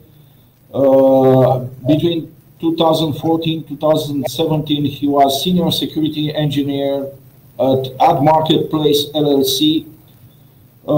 Previously, he was head of section and system administrator, both in the special telecommunications services. He holds a master's degree and a bachelor's degree from the Electronics and Telecommunications faculty, Bucharest University. He's actually together with Adrian Singheorghe, who is actually the head of R&D Directorate at Special Telecommunications Service since 2018. Previously, Adrian, he worked as head of Program Management Directorate and Business Development Manager at Saragon Networks Limited. He has a master's degree from the Electronics and Telecommunications faculty, Bucharest University, Polytechnic University, and graduated from Asebus EMBA, Washington University, Seattle, Kennesaw State University, Atlanta. So, over to you, dear gentlemen. Please take the floor and deliver the presentation. Thank you in advance. Hello, everybody. My name is Gabriel David, and will make a short presentation concerning emergency technology application for electoral processes. As the presenter already said, we are doing some applied application, which is more focused on what our services is able to provide for Romania and for our citizens and for electoral permanent authority. And excuse me, sir. It seems that the sound is not good enough. Could you increase a little bit the level of somebody to take this under consideration? Can you hear? Yes, now it's much better. Thanks. Okay, thank you. So I will start from the beginning. So my name is Gabriel David, and together with my colleague Adrian Singheorghe, we'll start a short presentation concerning emergency technology application for electoral processes. And we'll start with this application is more focused on practical aspects. So we are trying now to provide you some insights of the one new emerging technology, which is the blockchain technology.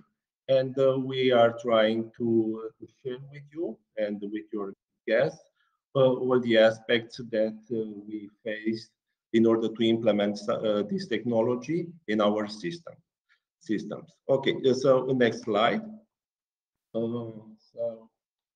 We'll start with some blockchain technology fundamentals because it's very important to have a common ground about it. And blockchain technology means a particular form of distributed technology which is constantly growing, in which records, the transaction and data are structured in blocks interlinked by the cryptographic system that makes it impossible to alter their history. In this sentence, there are a lot of properties actually for the blockchain technology. And one important thing is the fact that all the data are structured in blocks. And all these blocks, are linked by a cryptographic property. And also the history thing is very important. And you'll see later how all these properties are used for assuring a proper voting system. So we are, in order to have a blockchain, basically being a decentralized architecture, is very important to have a consensus mechanism. So in the blockchain, the consensus mechanism, there are three types of mechanisms. One is proof of work, one is proof of stake, and one is proof of authority. And I will explain a little bit later what are these. Basically, proof of work mechanism requires that the hashes of the blocks added to the blockchain, they must have a certain property. For instance, starting with a certain number of zeros. This is very hard. Usually it's a mathematical algorithm that must be solved in order to assure this property. And this property, the proof of work protocol, requires also miners to go through an intense trial and error race to find the nonce of the block. Well, okay, now I have introduced some of the properties of the blockchain and the members of the blockchain. So in the blockchain, there are full blocks that contains the blockchain, and they are also type of workers, and all these workers are named miners. That's why we already talk about the miners. And only blocks with a valid nonce, the nonce is the property that we already discussed about it, can be added to the chain. So for the blockchain technology, here there are some features. The technology is append-only technology, which means that the data can be only entered but never deleted, and this is related to our history property that the blockchain has. It's public and available. What does it mean? It means that all the participants can read the data, so everybody can have access to the data. And there are also some validation rules at the block level. So it means that only data that have a certain format can be added. So we are moving forward to the next slide, please. So, as I already said, there are two types of nodes in the blockchain technology. One node is the full node, the node that own the entire blockchain and are responsible for verifying its integrity, and also the miners. These node activity search for suitable nonce values, so they are solving that complex mathematical problems in order to find the nonce values. And create the right hash, and only a block that have that specific nonce in it is able to be added to the blockchain. In the schema, it's basically a schema that shows you how a miner is working, and all the blocks are hashed, and all the hash are added to the blockchain. Then the next slide, please. So if you are using a blockchain solution, there are some advantages. By the fact that the technology is distributed, so there is no single point of failure. Another property is based by the fact that each block contains a hash calculated over all of the previous blocks, and the system can be checked very easily. And in order to modify a specific block, it's necessary to recalculate all the hashes for the following blocks. This is not easy because the effort to find the right nonce value is exponential. As I already said, there are three types of consensus mechanisms inside that can be used by a blockchain technology. And the second one is proof of stake, which is different from proof of work, which is based on external investment. Proof of work are based on energy consumption and hardware. And proof of stake blockchain is secure in the deterministic way, and the validation of the blocks are depending on the number of the coins or the number of the blocks that you are owning. And another type is proof of authority, which is the most centralized consensus protocol and has a predetermined block validators. And all participants in the network know who the validators are, and the new blocks on the blockchain are created based on the majority vote. So now we have all the types of consensus defined, and in order to, if you are moving to the next slide, there is a schema based on how that we use when we choose the blockchain technology for our system. So basically, you have to answer to yes to all these questions, and the questions are related to what you are trying to solve and what you are trying to do. And you have to answer to yes, does the application involve a database? Is the database updated by many users?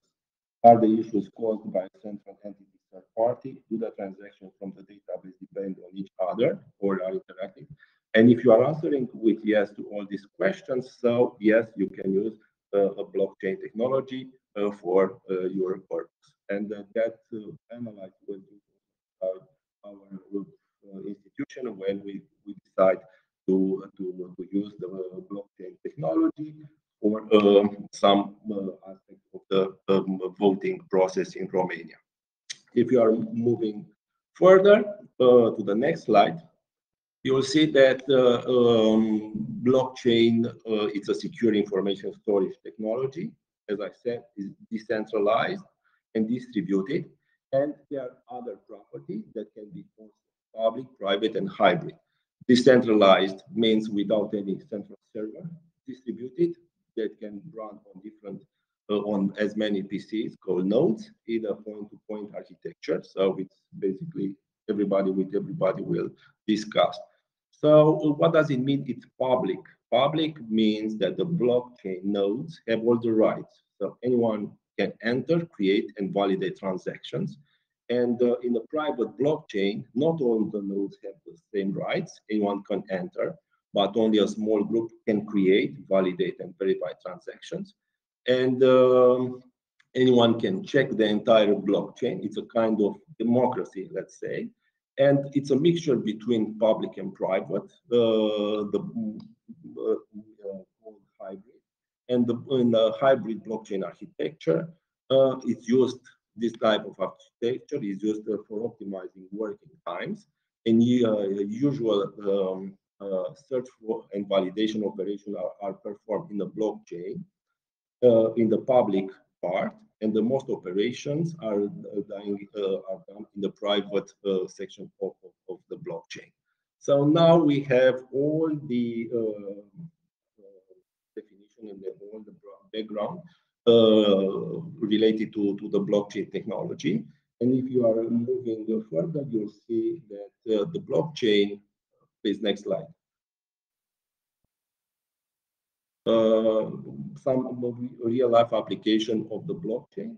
The most known one, or the most common one, is the used for cryptocurrency. But all these blocks, all the blocks in the blockchain, can store virtually any type of data. Also can be used for smart contracts.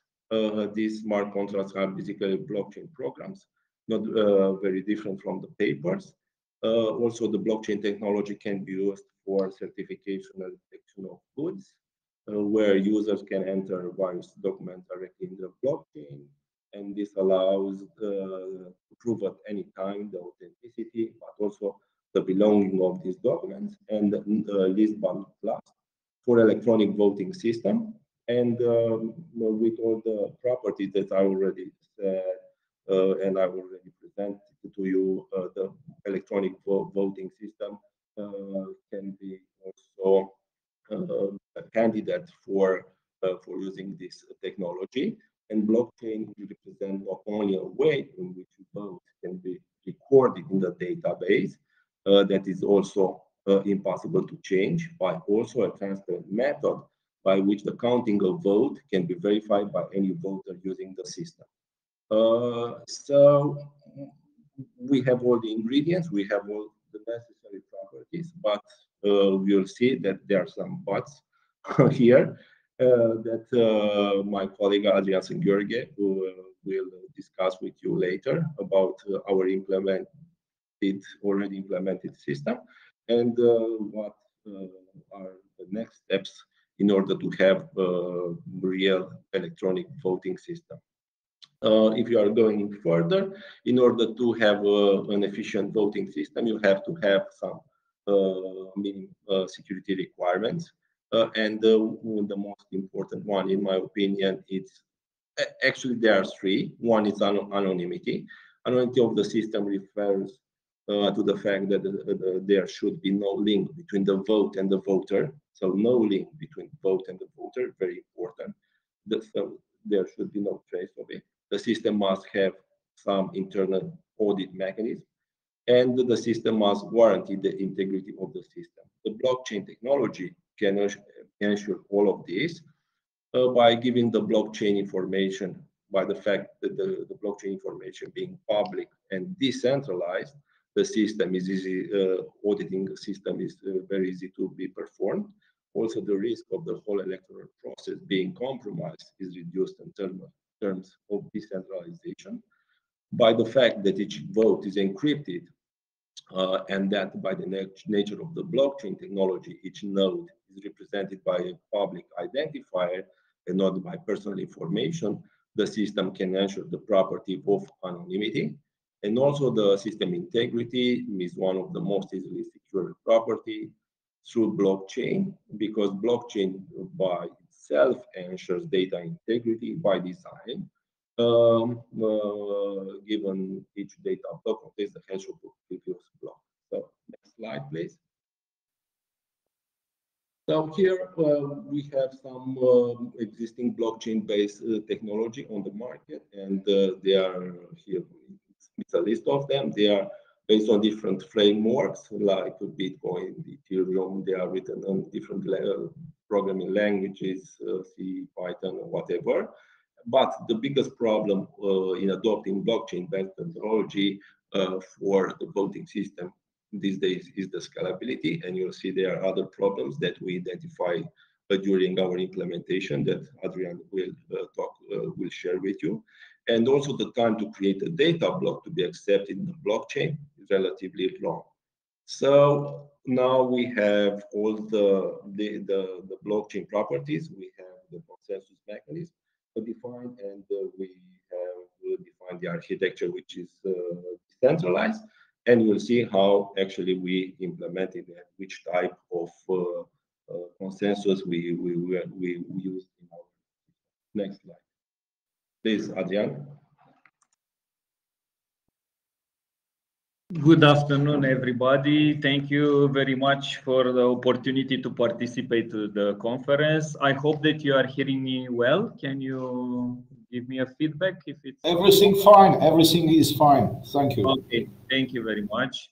And now I will present the practicalities regarding what my colleague presented as theoretical parts in the first part of the presentation.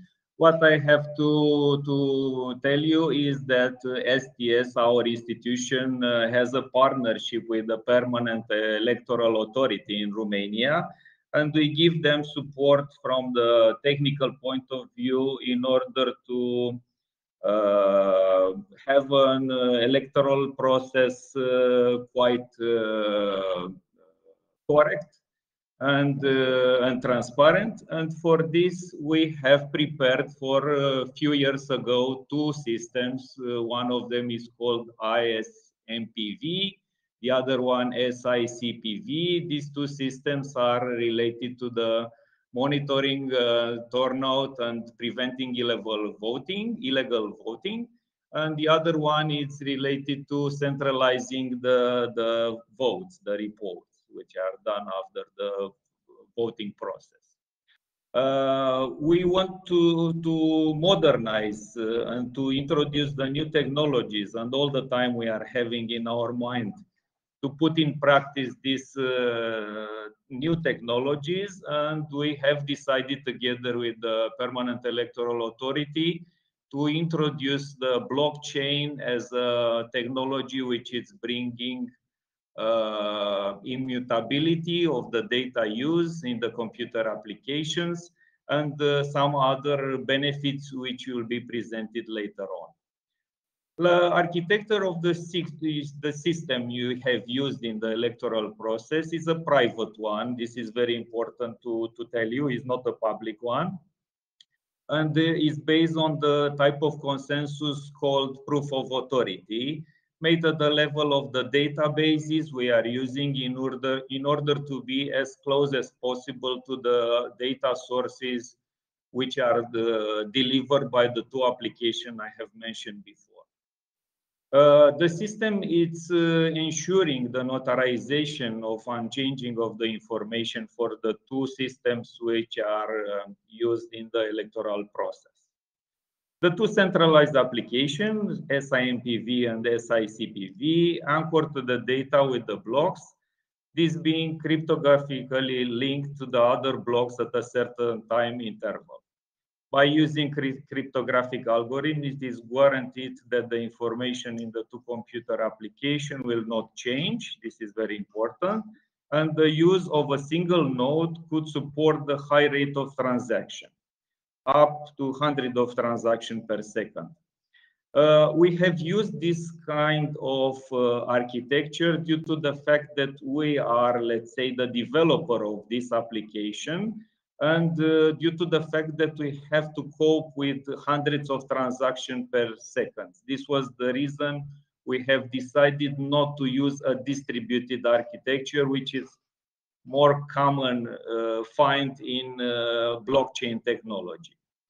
The entire volume of data anchored in the blockchain was also available in a Blockchain Explorer computer platform displayed on the public web portal.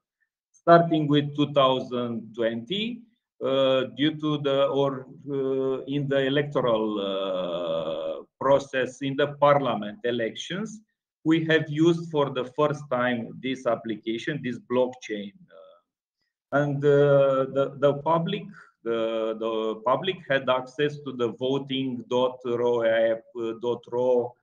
website, access to the data which was presented in the election, definitely taking into account the GDPR regulations in order not to disclose more than is necessary. Can we go to the next slide, please? I will speak a little bit about the advantages we obtain using the blockchain solution. And this where data integration becomes guaranteed by the properties of immutability, traceability, and transparency offered by the blockchain technology. The confidentiality of the data is maintained, and with the proposed solution, it will be not possible to access personal data as I presented previously. Personal information from these two applications is not publicly disclosed, and it is based on a hash function, which is included in the blockchain and which is published on the website. Records added to the blockchain log are protected and secured against alteration or deletion of the entity. The blockchain is immutable to changes in information already closed and sealed.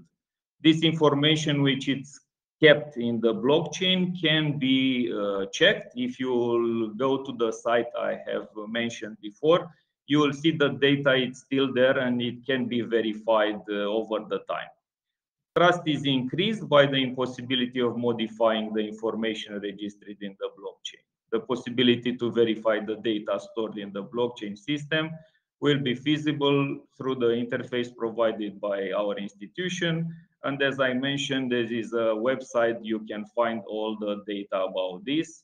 In addition to this, we created a REST interface, a REST API interface, which was valid and available for the NGOs and other person interested to check that in real time the data is not changed.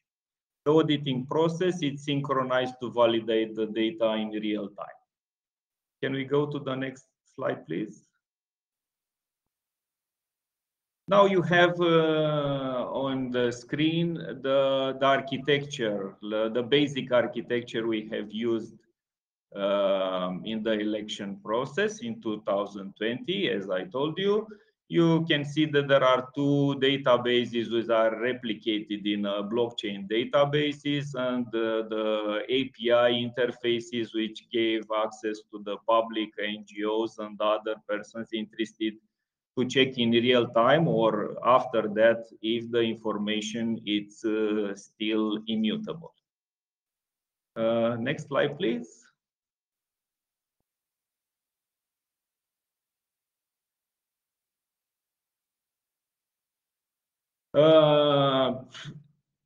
We know that this is the first step. Definitely we are targeting for going to the electronic voting. But this was one of the first steps our institution proposed to the Romanian Electoral Permanent Authority. And definitely we are having on the design next steps which will improve somehow the voting process. But speaking about the voting process in general, we can say that in order to have a voting system based on entirely on a blockchain, the voter cannot easily verify that his vote was recorded correctly. Although the blockchain guarantees the integrity of the data inside it, there is no guarantee that the votes recorded in the system are exactly those cast by voters. This is due to the fact that the cryptographic protocols that guarantee this aspect are not compatible with blockchain-based protocols. As well, it is difficult to manage the keys given that the technology is distributed, and if the blockchain does not consist of enough nodes, the data can be easily altered.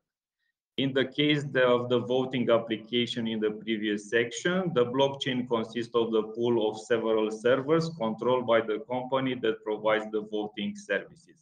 These are some general conclusions related to the electronic vote, which it's facing all the countries in the world. As we know, there are some countries which are a little bit more advanced in these aspects and in this process. But honestly speaking, I think that there is no country in the world which prove that these kind of systems are fully reliable, and they are still working on improving them and finding the correct way to do it in order that all the parties to feel safe, secure, and confident that their vote is exactly what it's their decision. Thank you very much. I think that this was the last slide in our presentation. If there are questions, we are ready to answer them. And again, thank you very much for your invitation to participate in this program. Thank you very much for your excellent briefing and for delivering a very quick but very concentrated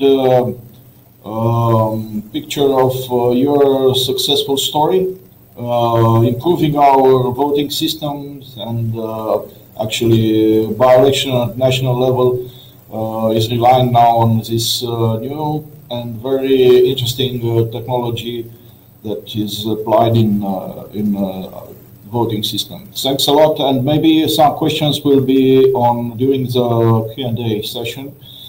And now we are moving to Mr. Ofer Rotberg, who is a senior manager with 25 years of experience in the cyber world.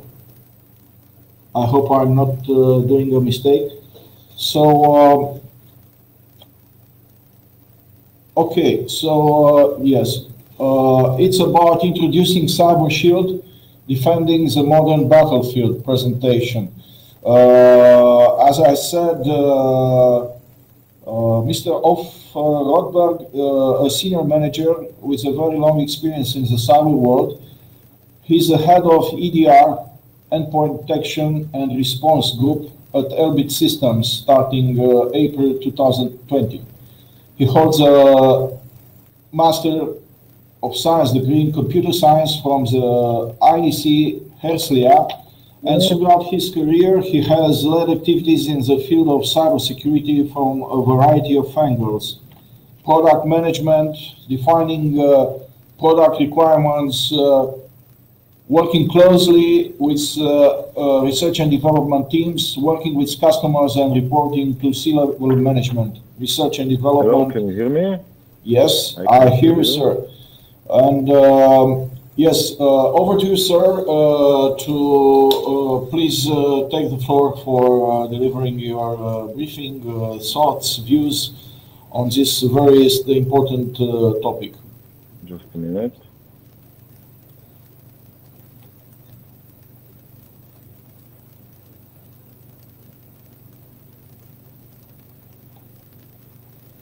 Can you hear me? Yes, I hear you loud and clear. And I see your, it seems to be the first slide of the presentation. Yes, so can I share my presentation? Is on the screen, actually. Okay, so this is just only the first slide, I think. It's not the presentation. No. Is it possible to share the presentation? Yes, our colleagues will help you. Okay. If they are on I will ask them to start doing this. If they are not following us. Okay, there is a button here that with the plus button. Well, maybe I can present from this button. Just yes, please try it. No, this is only taking. Somewhere it should be. Never used this system, so if you can on help the right on the right corner, down right corner, there is something. Okay. Yeah. Found it. Found it. Okay.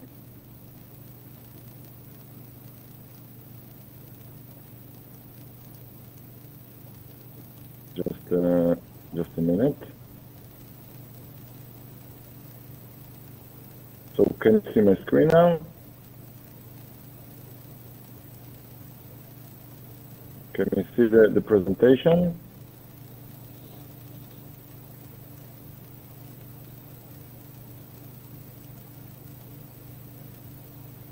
Yes, right now is loading. It's downloading. Ah, it's loading. It's loading. Okay. So once you see the slide, just give me. I will give you the feedback. Seems to not be so too long.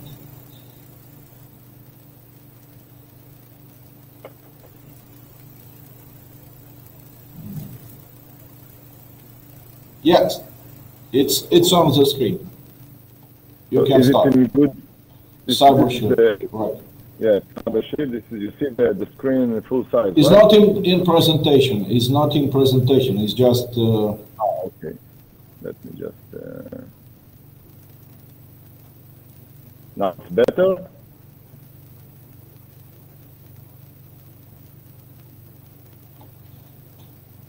Is it better right now or still the same? It's still the same. Okay.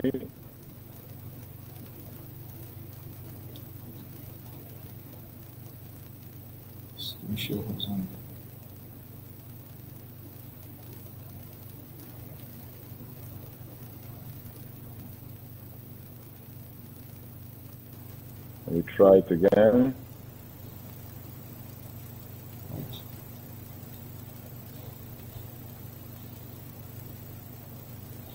It's the same.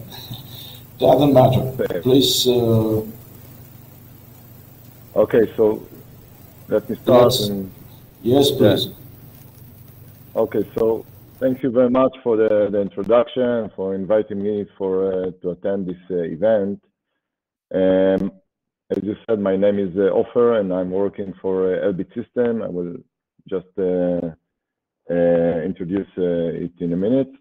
I've been active in the field of cybersecurity for the last 25 years, both from the technology and the operational aspects. Most of it in the Israeli Defense Forces. I retired actually some years ago, the rank of Lieutenant Colonel. And my agenda for today is that I plan to share with you our view on the cybersecurity for the future battlefield. So let's start. Just 2 slides on ELBIT, just to let you be familiar with the company. So we are a major defense company in Israel. Actually, it's an international company. We are engaged in a wide range of programs throughout the world, primarily defense and also homeland security. Major activities are land, aerospace, EW, and of course, command and control, intelligence, C4I, and cyber. Focusing on our C4I and cyber activities, our division is active in the field of digitized transformation for the future battlefield for more than 20 years now. We are working closely with many modern militaries and have a vast operational experience in modernizing and digitizing the equipment, the weapon system, the network, providing efficiency and operational value. So I've seen a lot of nice things with the former presentation and colleagues. And just to say the few technologies that we can leverage in the battlefield is the artificial intelligence. We see more and more networks that are providing common operational picture, COP. We are currently seeing the introduction of 5G networks again. They would be used, I believe, in militaries and future battlefield. We are seeing software-defined design radios and cloud. And actually, those are all very sophisticated and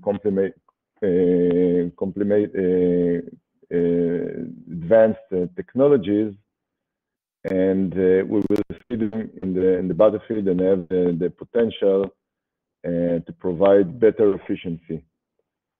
But in the same time, these disruptive technologies can be used to actually to attack the battlefield and lead to catastrophic results. For example, if I inject a wrong element into the common operational picture, I can gain some leverage on my opponent. I can disrupt the common operational picture. If I'm hacking into the software design radio, I can maybe bypass the security mechanism. If I'm, and I think one of the former speakers talked about it, if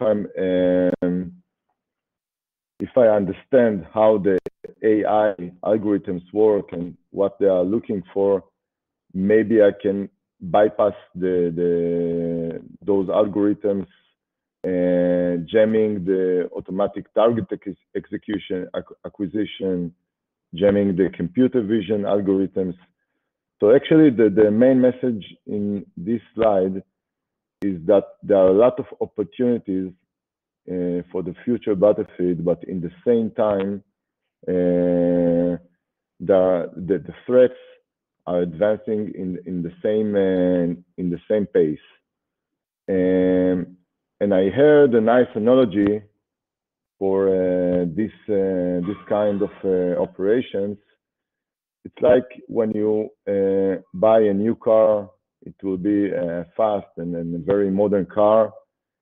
And if we look at cyber as the brakes for this car, so I believe that you won't be using some old, outdated brakes for this modern new car.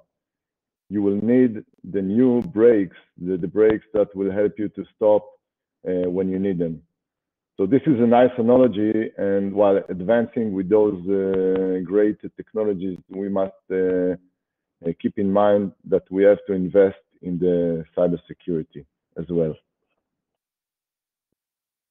So although we don't hear too much about cyber operations against weapon system in the news, we do see a rise in nation awareness. So I gave here just a few examples of recent reports from the US, the UK, and others that emphasize what we all already know. Weapon systems are, in the best case scenario, protected with outdated security mechanisms. Like when I speak with customers, I hear that, again, in the best case, there are some antivirus mechanism on the endpoints, maybe some firewalls, but you know, those equipment are and controls are the same one that we used before 15 years or so. And we don't see any other modern cybersecurity elements for those systems. And actually, those reports are saying just this. This case calls for immediate action. And I quoted here something that is written in one of these reports. Just because you don't hear about it doesn't mean no one is trying. And actually, I believe that once you gain all these beautiful technologies and implement them in the battlefield, someone will be trying to hack them and turn them against you.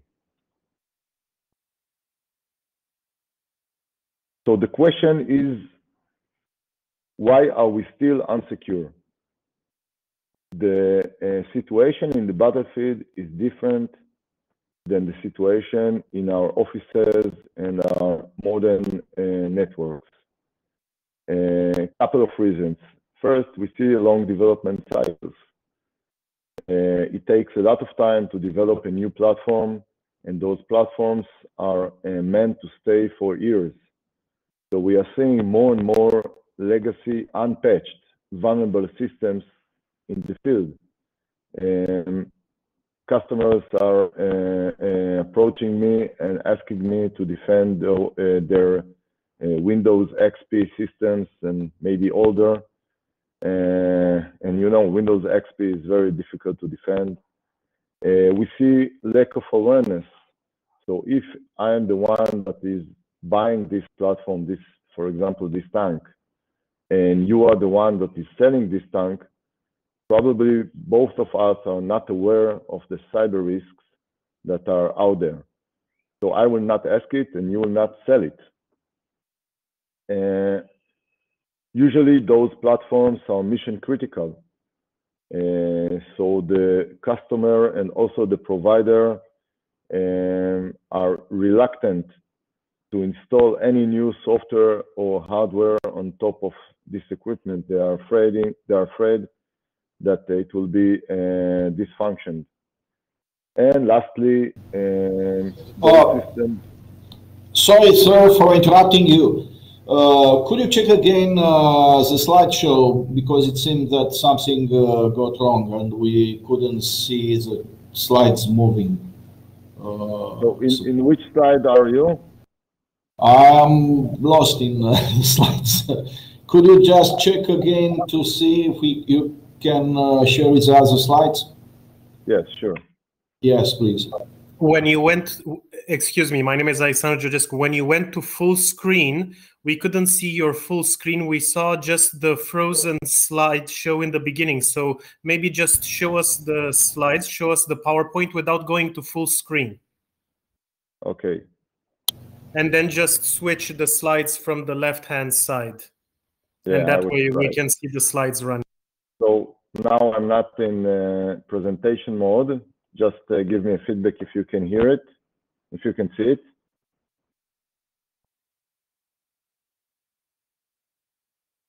Yes, yes, we could see the slide number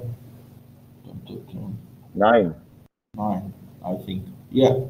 The one with the tank, main battle tank. Yes. Okay. So and you haven't been able to see the other slides before it? Yes. If you could just get through them again, would be very nice to not lose what important things you succeeded to deliver verbally. Okay. Thanks, so I will thanks go. again. Yes, sure. I'm Great, sorry. I great. apologize. No. It's good. It's good. Thank you so much. Okay, so in this slide, I've talked about it. You probably heard me, but couldn't see it. I just showed all the beautiful and very advanced technologies that we'll see in the future battlefield, and actually we already see them. The AI, the common operational picture, the advances in the networks like 5G and the software-defined radios. We will also see some cloud instances in the battlefield, and they will provide better efficiency in the battlefield for sure. But actually, at the same time, and I just copied the same technologies for the right side, for the red or orange side, those technologies can be used against us and will be used against us. And if they are unprotected and maliciously used by the attacker, they can, at the basis, we can lose trust in those systems, and also the hacker can use them in order to provide or to pull some catastrophic results for our end, like for example, misclassifying some objects in the field, or some confusion between the allies and the other side. So those are the kind of problems that will be present once we implement those systems, and we will not protecting them as we should. So I'm not the only one that's saying it. As I said, there are public reports, US and the UK, emphasize that the weapon systems are not secure. They are not secured at all. And this calls for action. So if we ask ourselves why those critical systems are not secured, again, those are the reasons that I talked about: the long development cycles, the lack of awareness, the reluctance to install any new component, software or hardware on top of this system, and lastly, approaching or looking at those systems as black box. So if I want to add something, I should do some kind of integration and maybe some experiments, operational experiments. And those are open systems. And if we often, sometimes my customers ask me, how can I hack this tank, right? So this tank is usually not connected to the internet. So I think there are many vectors, many attack vectors the attacker can use. For example, he can use the supply chain in order to add something to one of the components, one of the computers or the networks elements in this tank, and this component can be triggered in some use case. Once it is triggered, it can actually destroy or jam the operations in the tank. So this is a very challenging mission. And first, we should start talking about cyber resilience, not only about cyber protection. Because we cannot just copy-paste our methodology and tools from our enterprise networks into the battlefield. The elements in the battlefield are sometimes connected from the disconnected from the network. The operators in the field, the war fighters, they are not cyber experts. So if I raise some alert and ask them to investigate it, there will be no investigation in the field, right? So we have to think differently. And one of the first thing I suggest to think about is moving to cyber resilience. So the definition of cyber resiliency is to operate in a disgraded environment while there are some cyber operations against you, maybe trying to hack the computer or the platform, and we expect the cyber security elements to detect those attacks and prevent them from happening, and actually not disturbing the warfighter or the operator at all. We at ELBIT came up with a holistic program we call Cybershield, because we think it's not just one element that you should implement and that's it. You should think about the cybersecurity process from the preparation to the response. You have to consider the endpoints, the network, the tactical SOC. This is a little bit different from the standard SOC we are familiar with. And also, if you want to examine your system and check the resilience level, I suggest to do it in a lab, which is offline, not in, of course, in the field itself. And here we offer 4 major components to mitigate those capabilities, that cover those capabilities. The first one, we called it Cybershield Endpoint, which is a tactical endpoint protection, a full standalone advanced software solution for the endpoint. And when we say endpoint, we say, of course, the tactical computer, but it can also be a sensor. It can also be a weapon system like a missile or a drone or anti-missile system. And this is the first element, and it covers the standards, let's say, capabilities, but also the advanced one, because usually once the attacker will strike you in the field, he will use advanced capabilities. We also have a component we call Cybershield Network, which is covering the unique requirements for the network. Usually in the battlefield, we will see dedicated unique protocols, I mean data protocols, going on because of the nature of those systems. Those are not standard systems that we use every day in the office. So there is the protocol that works with the engine. There is the protocol that works with the cannon. So we see a lot of protocols, and usually it is very difficult to validate and detect some anomalies for those protocols. And this is just the goal of this component. And the Cybershield SOC is like a one-stop solution for the tactical SOC.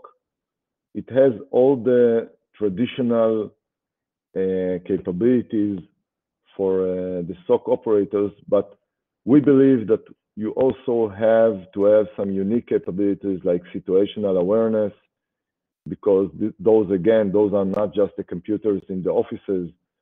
Those endpoints are out there in the field, and we have to understand which endpoint is it and where is it located in the field in order to do some decision making. All the updates of the endpoints and the response actions should be done in an asynchronous ways, because again, sometimes the endpoints are not connected at all. And lastly, we talk about the lab capabilities, and we believe that it is not just enough to talk about the resilience level of the system. You have to examine it. And it's actually like some acceptance tests that we do for our system. We have to do cyber acceptance tests and to check in a real way, actually to test some malwares on top of these systems. It can be standard malwares, it can be advanced malwares that we inject to these systems. And one of the speakers talked about AI attacks. So actually, in the future, I believe those systems will include some kind of AI capabilities, and we should also test those capabilities. So these are the main components that we believe should be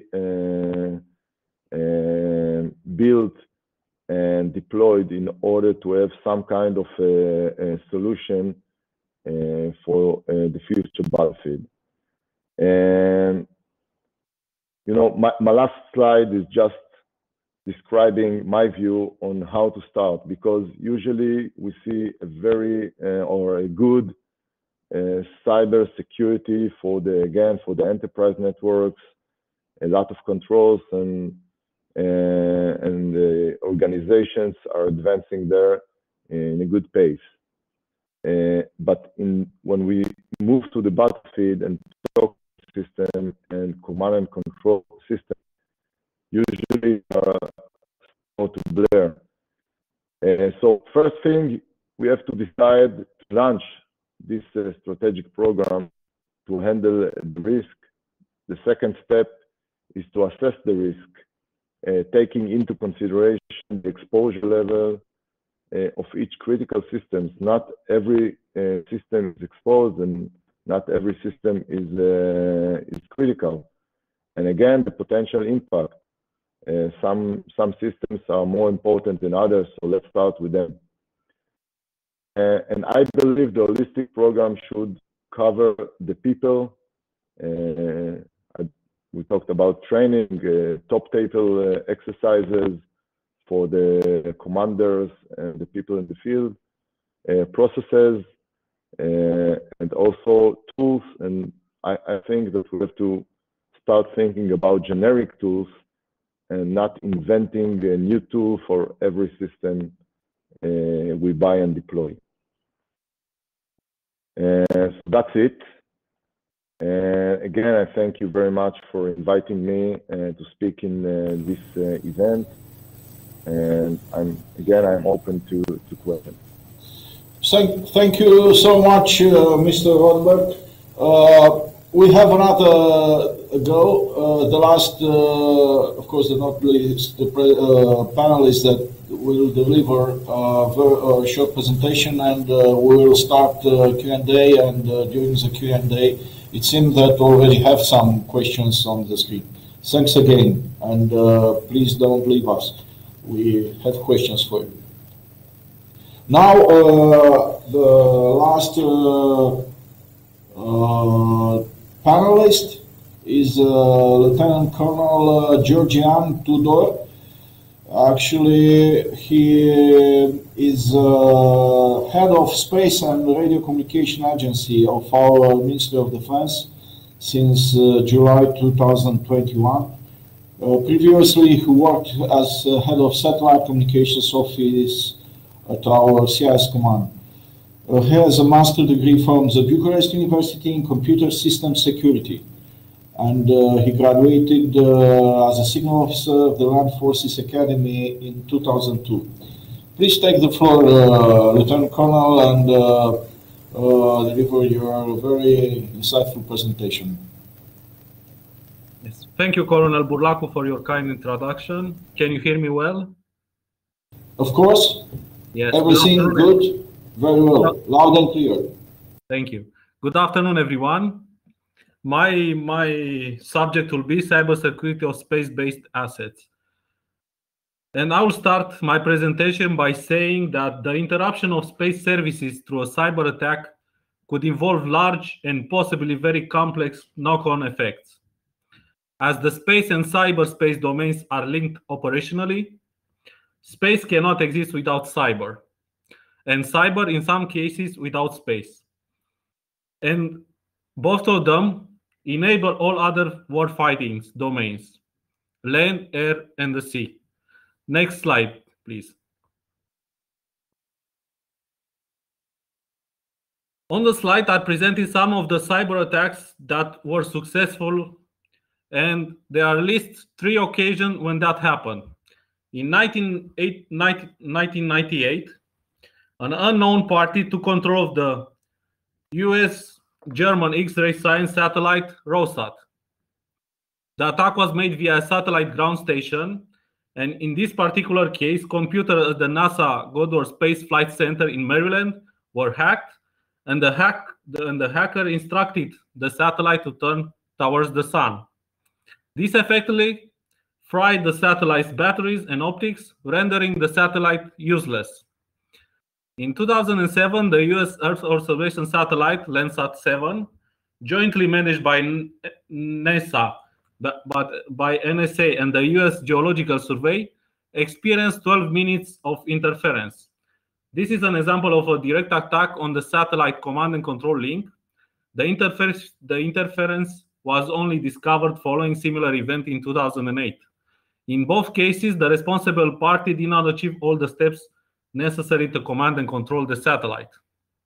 In 2008, NASA Earth observation satellite Terra EOS M1 experienced 2 minutes of interference in June and 9 minutes of interference in October. In both cases, the responsible party achieved command and control of the satellite.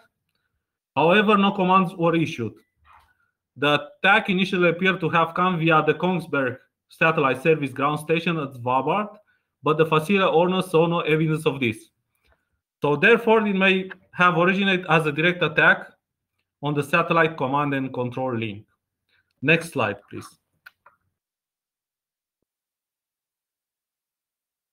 From the small star revolution to Earth observation constellations, a very high throughput satellite, software-defined satellite, or non-geostationary software satellite constellation, the pace of satellite industry innovation has accelerated to unprecedented levels. Scalability, multiplying number of beams, and satellite skyrocketing throughput, increasing number of set terminals, and flexibility, software-defined payloads, network resources orchestration, network entry point diversity, in their wider sense, are some of the biggest challenges ground segment developers need to respond. While there has been tremendous progress in ground segment technology, in elements like throughput, efficiency, and traffic optimization, there needs to be a leap in change. And that change is done through software organization of the ground station and satellite. So you cannot control this satellite architecture if you don't go more on software defined, and that means you have to have more means to protect this architecture. Next slide, please. While generally not driving as much hype as other technology trends in the satellite ecosystem, ground segment virtualization is arguably one of the most critical transformations the industry will experiencing in the next coming years. Key to enabling capability and flexibility of the networks, infrastructure vendors, integrators, and operators are racing to adopt a new virtual framework. Adopting of 5G standards will have multiple implications. From a market point of view, satellite will be much easier to implement for general telco users, kickstarting a number of new use cases. From an operations point of view, virtualization and 5G will trigger a reevaluation on how infrastructure and network capability are procured, prompting new business models as infrastructure as a service. Virtualization adds layers of technology which can increase the security management burden by necessitating additional security controls. Combining many systems onto a single physical computer can cause a larger impact if a security compromise occurs. Virtual system also makes it easier to share information between systems. That's a convenient and regular IT operation, but can also be a way into a system for cyber threats. In some cases, virtualized environments are quite dynamic. That can also make creating and maintaining the necessary security boundaries more complex. Next slide, please. In the figure on the slide, you can see the continuum of reversibility to non-reversibility attack types against spacecraft.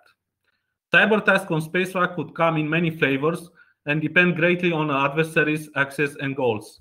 Potential attack targeting ground stations could result in a breach of the confidentiality or integrity of the downlink data, or potentially the satellite being disabled, destroyed, or deemed unreliable.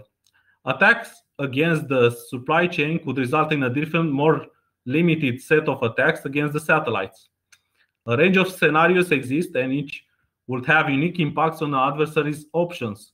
Some of these scenarios result in irreversible damage, while others result in loss of mission time and or degraded future operations. The more an adversary can sow doubt in the space system, the greater the impact on the military economic systems. Next slide, please. There are a lot of cybersecurity maturity standards and guidelines to help organizations to improve their cybersecurity measure and best practices, but these are not directly applicable to the space domain. While efforts have been made to mold these frameworks for space uniformity is lacking, and updated standards and guidelines for spacecraft are likely warranted.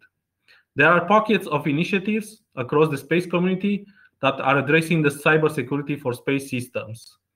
A space system compromise and should have cybersecurity protection applied to all four segments: space, ground, link, and user. However, most work in this area focus on the ground segment with little research or guidance on the security of the space segment, I mean the spacecraft. Next slide, please. On this slide, there are summarized the main types of cyber attacks. One of the most likely consequences of the satellite cyber attacks is service disruption or even complete service denial. Service disruption, even as a result of an attack on a single satellite, has the potential to cause an immediate and significant impact on large groups of people across a wide geographical area. For example, service disruption to global position system satellites has the potential to impact not only the multitude of ground, sea, and air service that rely on their signals for accurate positioning, but also critical infrastructure such as financial institutions and utility companies that rely on them for precise timing. On this slide, what I want to emphasize that as in any cyber attacks, the main concern is that the attribution is limited or uncertain. You cannot easily identify and retaliate who's doing the attack. Next slide, please.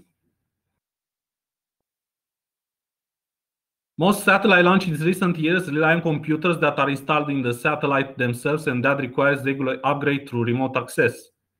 In addition, the technology is often off the shelf, and just as with electronic devices, a backdoor could be present in one of the many thousands of components in a single satellite, allowing cyber attacks hidden access.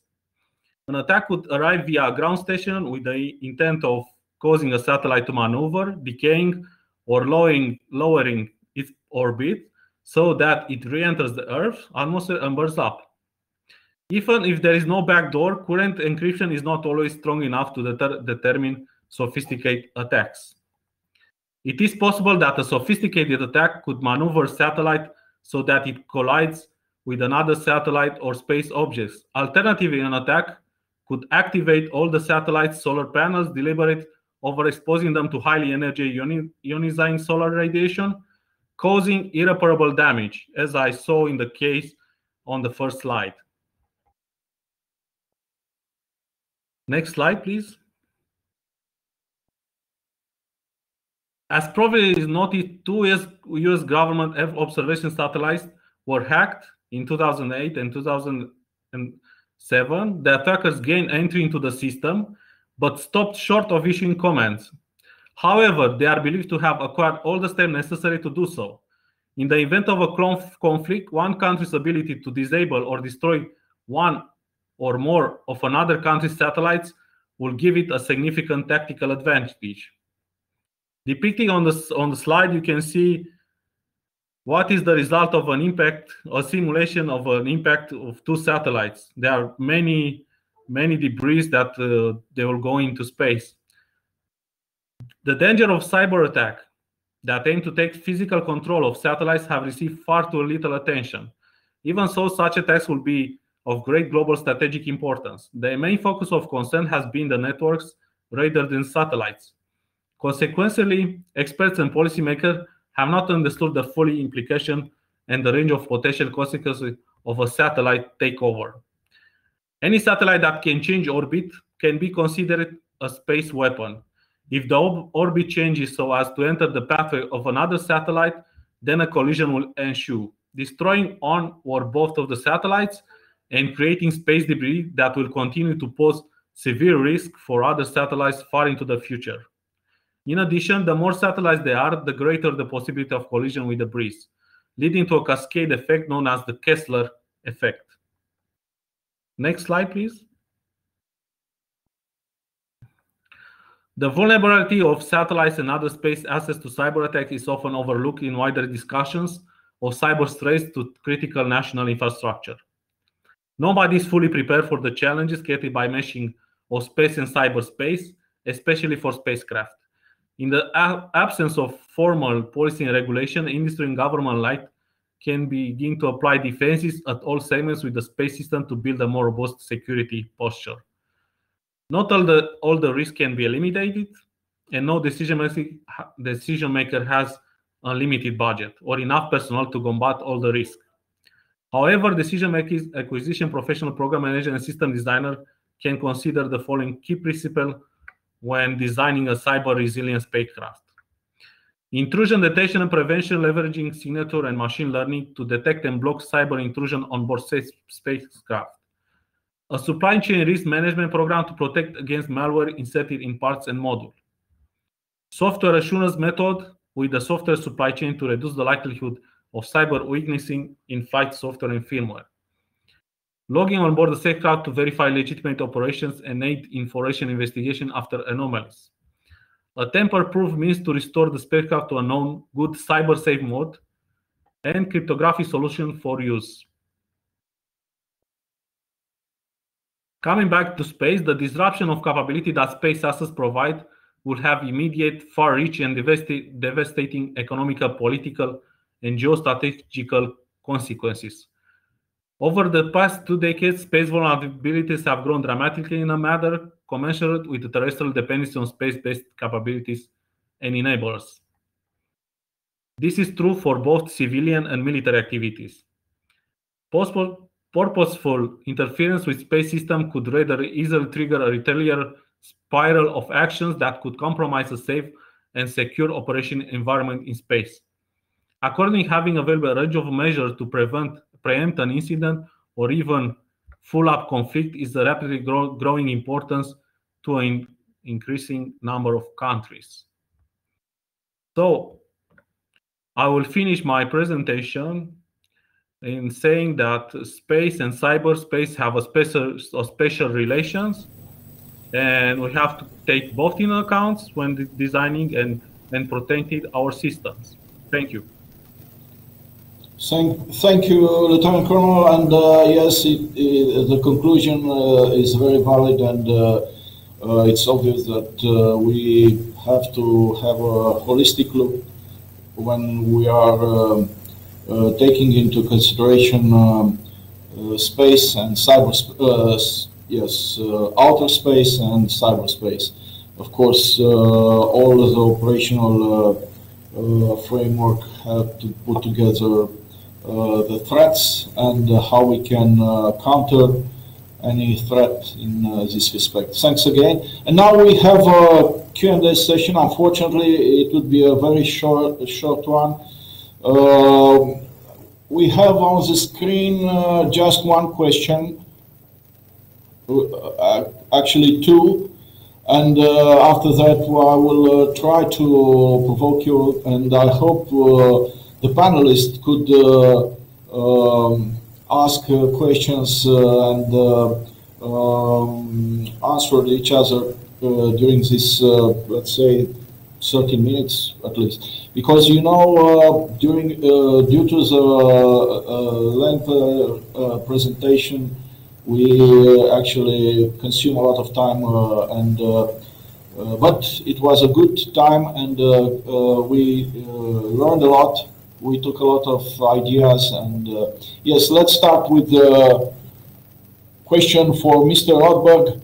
So how to solve the interoperability issue regarding the cross-domain and multi-layers interfaces, tactical radio networks contributing to the common operational picture, having in mind the different crypto algorithms used by national forces or interinstitutional agencies. Yes, it's a complicated one, because, you know, we are actually facing the challenge of fighting or preparing to fight in coalition, and the waveforms are proprietary, they are not open, and sometimes it's difficult to do this. Please, Mr. Rotberg, we are waiting for your answers.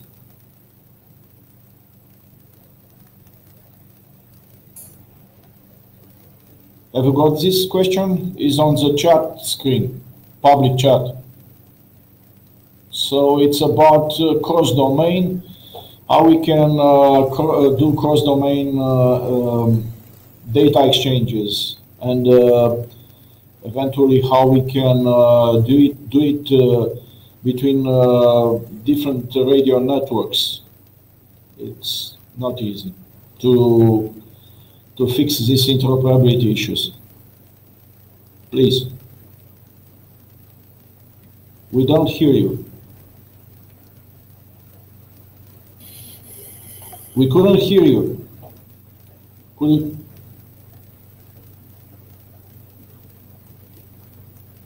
We are seeing your lips moving, but there is no sound, I'm afraid.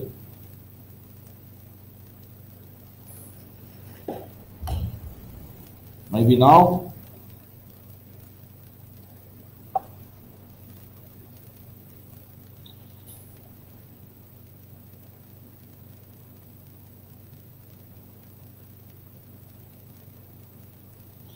Okay, in the meantime, another question for everybody, for all the panelists involved in this session. How to rapidly adapt the capability planning process to the emerging and disruptive technologies in the context of legacy public acquisition and or legal systems. More specifically, what could be the collaboration framework and mechanism between the customers and the industrial stakeholders and providers to design, create, implement, and operate the highly technological based products, like those who are including artificial intelligence, autonomous devices, etc. Since the requirements are to be debated and adapted during the agile preparatory phase. Are we ready for this? A long question. Who is actually, who could start answering this? Please take the floor.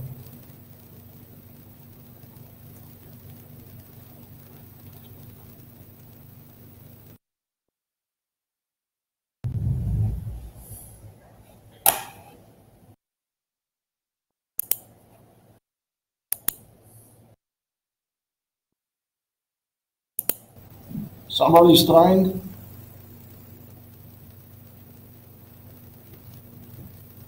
No. Actually, I can try. Yes, please. Yeah. So the space systems, they are in the front line of the innovations, and we will always have to think about a new acquisition process, because the old acquisition process takes too long and technology advances too fast. So one solution will be to get less and less when you want to acquire something, to move slowly on what that system you want to acquire, want to do, and to think about less what technology needs to be used. So we can let a lot of innovation and stimulate the industry to go to innovation in all of these domains, and not be specifically make the acquisition on one thing. I said robotics, and make a lot of details. Just let the industry be more innovative and resolve these requirements for specific domains.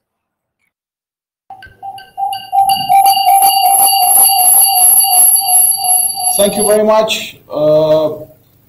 Yes, it seems that we have to do more to leverage these fast-changing technologies, adapting our acquisition framework. I have another one that could be addressed to all of you. It's about, it's very general in nature. So what can be done to improve military cooperation in the Black Sea region with respect to research and development, and so cooperative actions that are trying to increase the level of exchanges and cooperation in the region?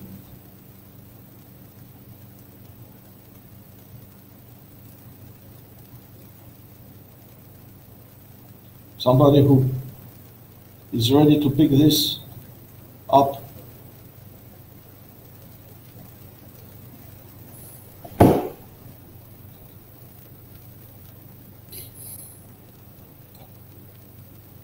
May I make sure? Yes, yes, please. Thank you so much for the courage.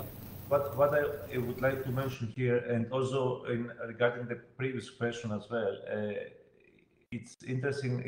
We should always remember that, especially for NATO, since it's an alliance, it has always to be based every activity on standards and in accordance with international law and, of course, its core values. And this is not always easy in the relevance of speed and adaptation, especially if we compare NATO to its adversaries, the Red Team. And just to highlight that, I would like to mention that only a couple of weeks ago, NATO released its first ever strategy for artificial intelligence, and going to do that in the near future for the other disruptive technologies as well. So I think that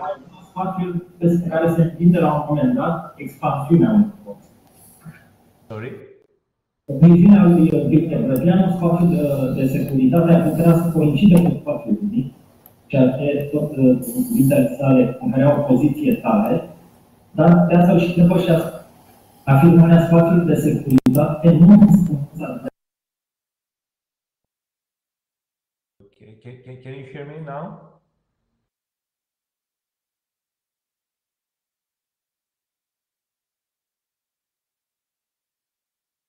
Hello, can you hear me? Yes, we can hear you very well.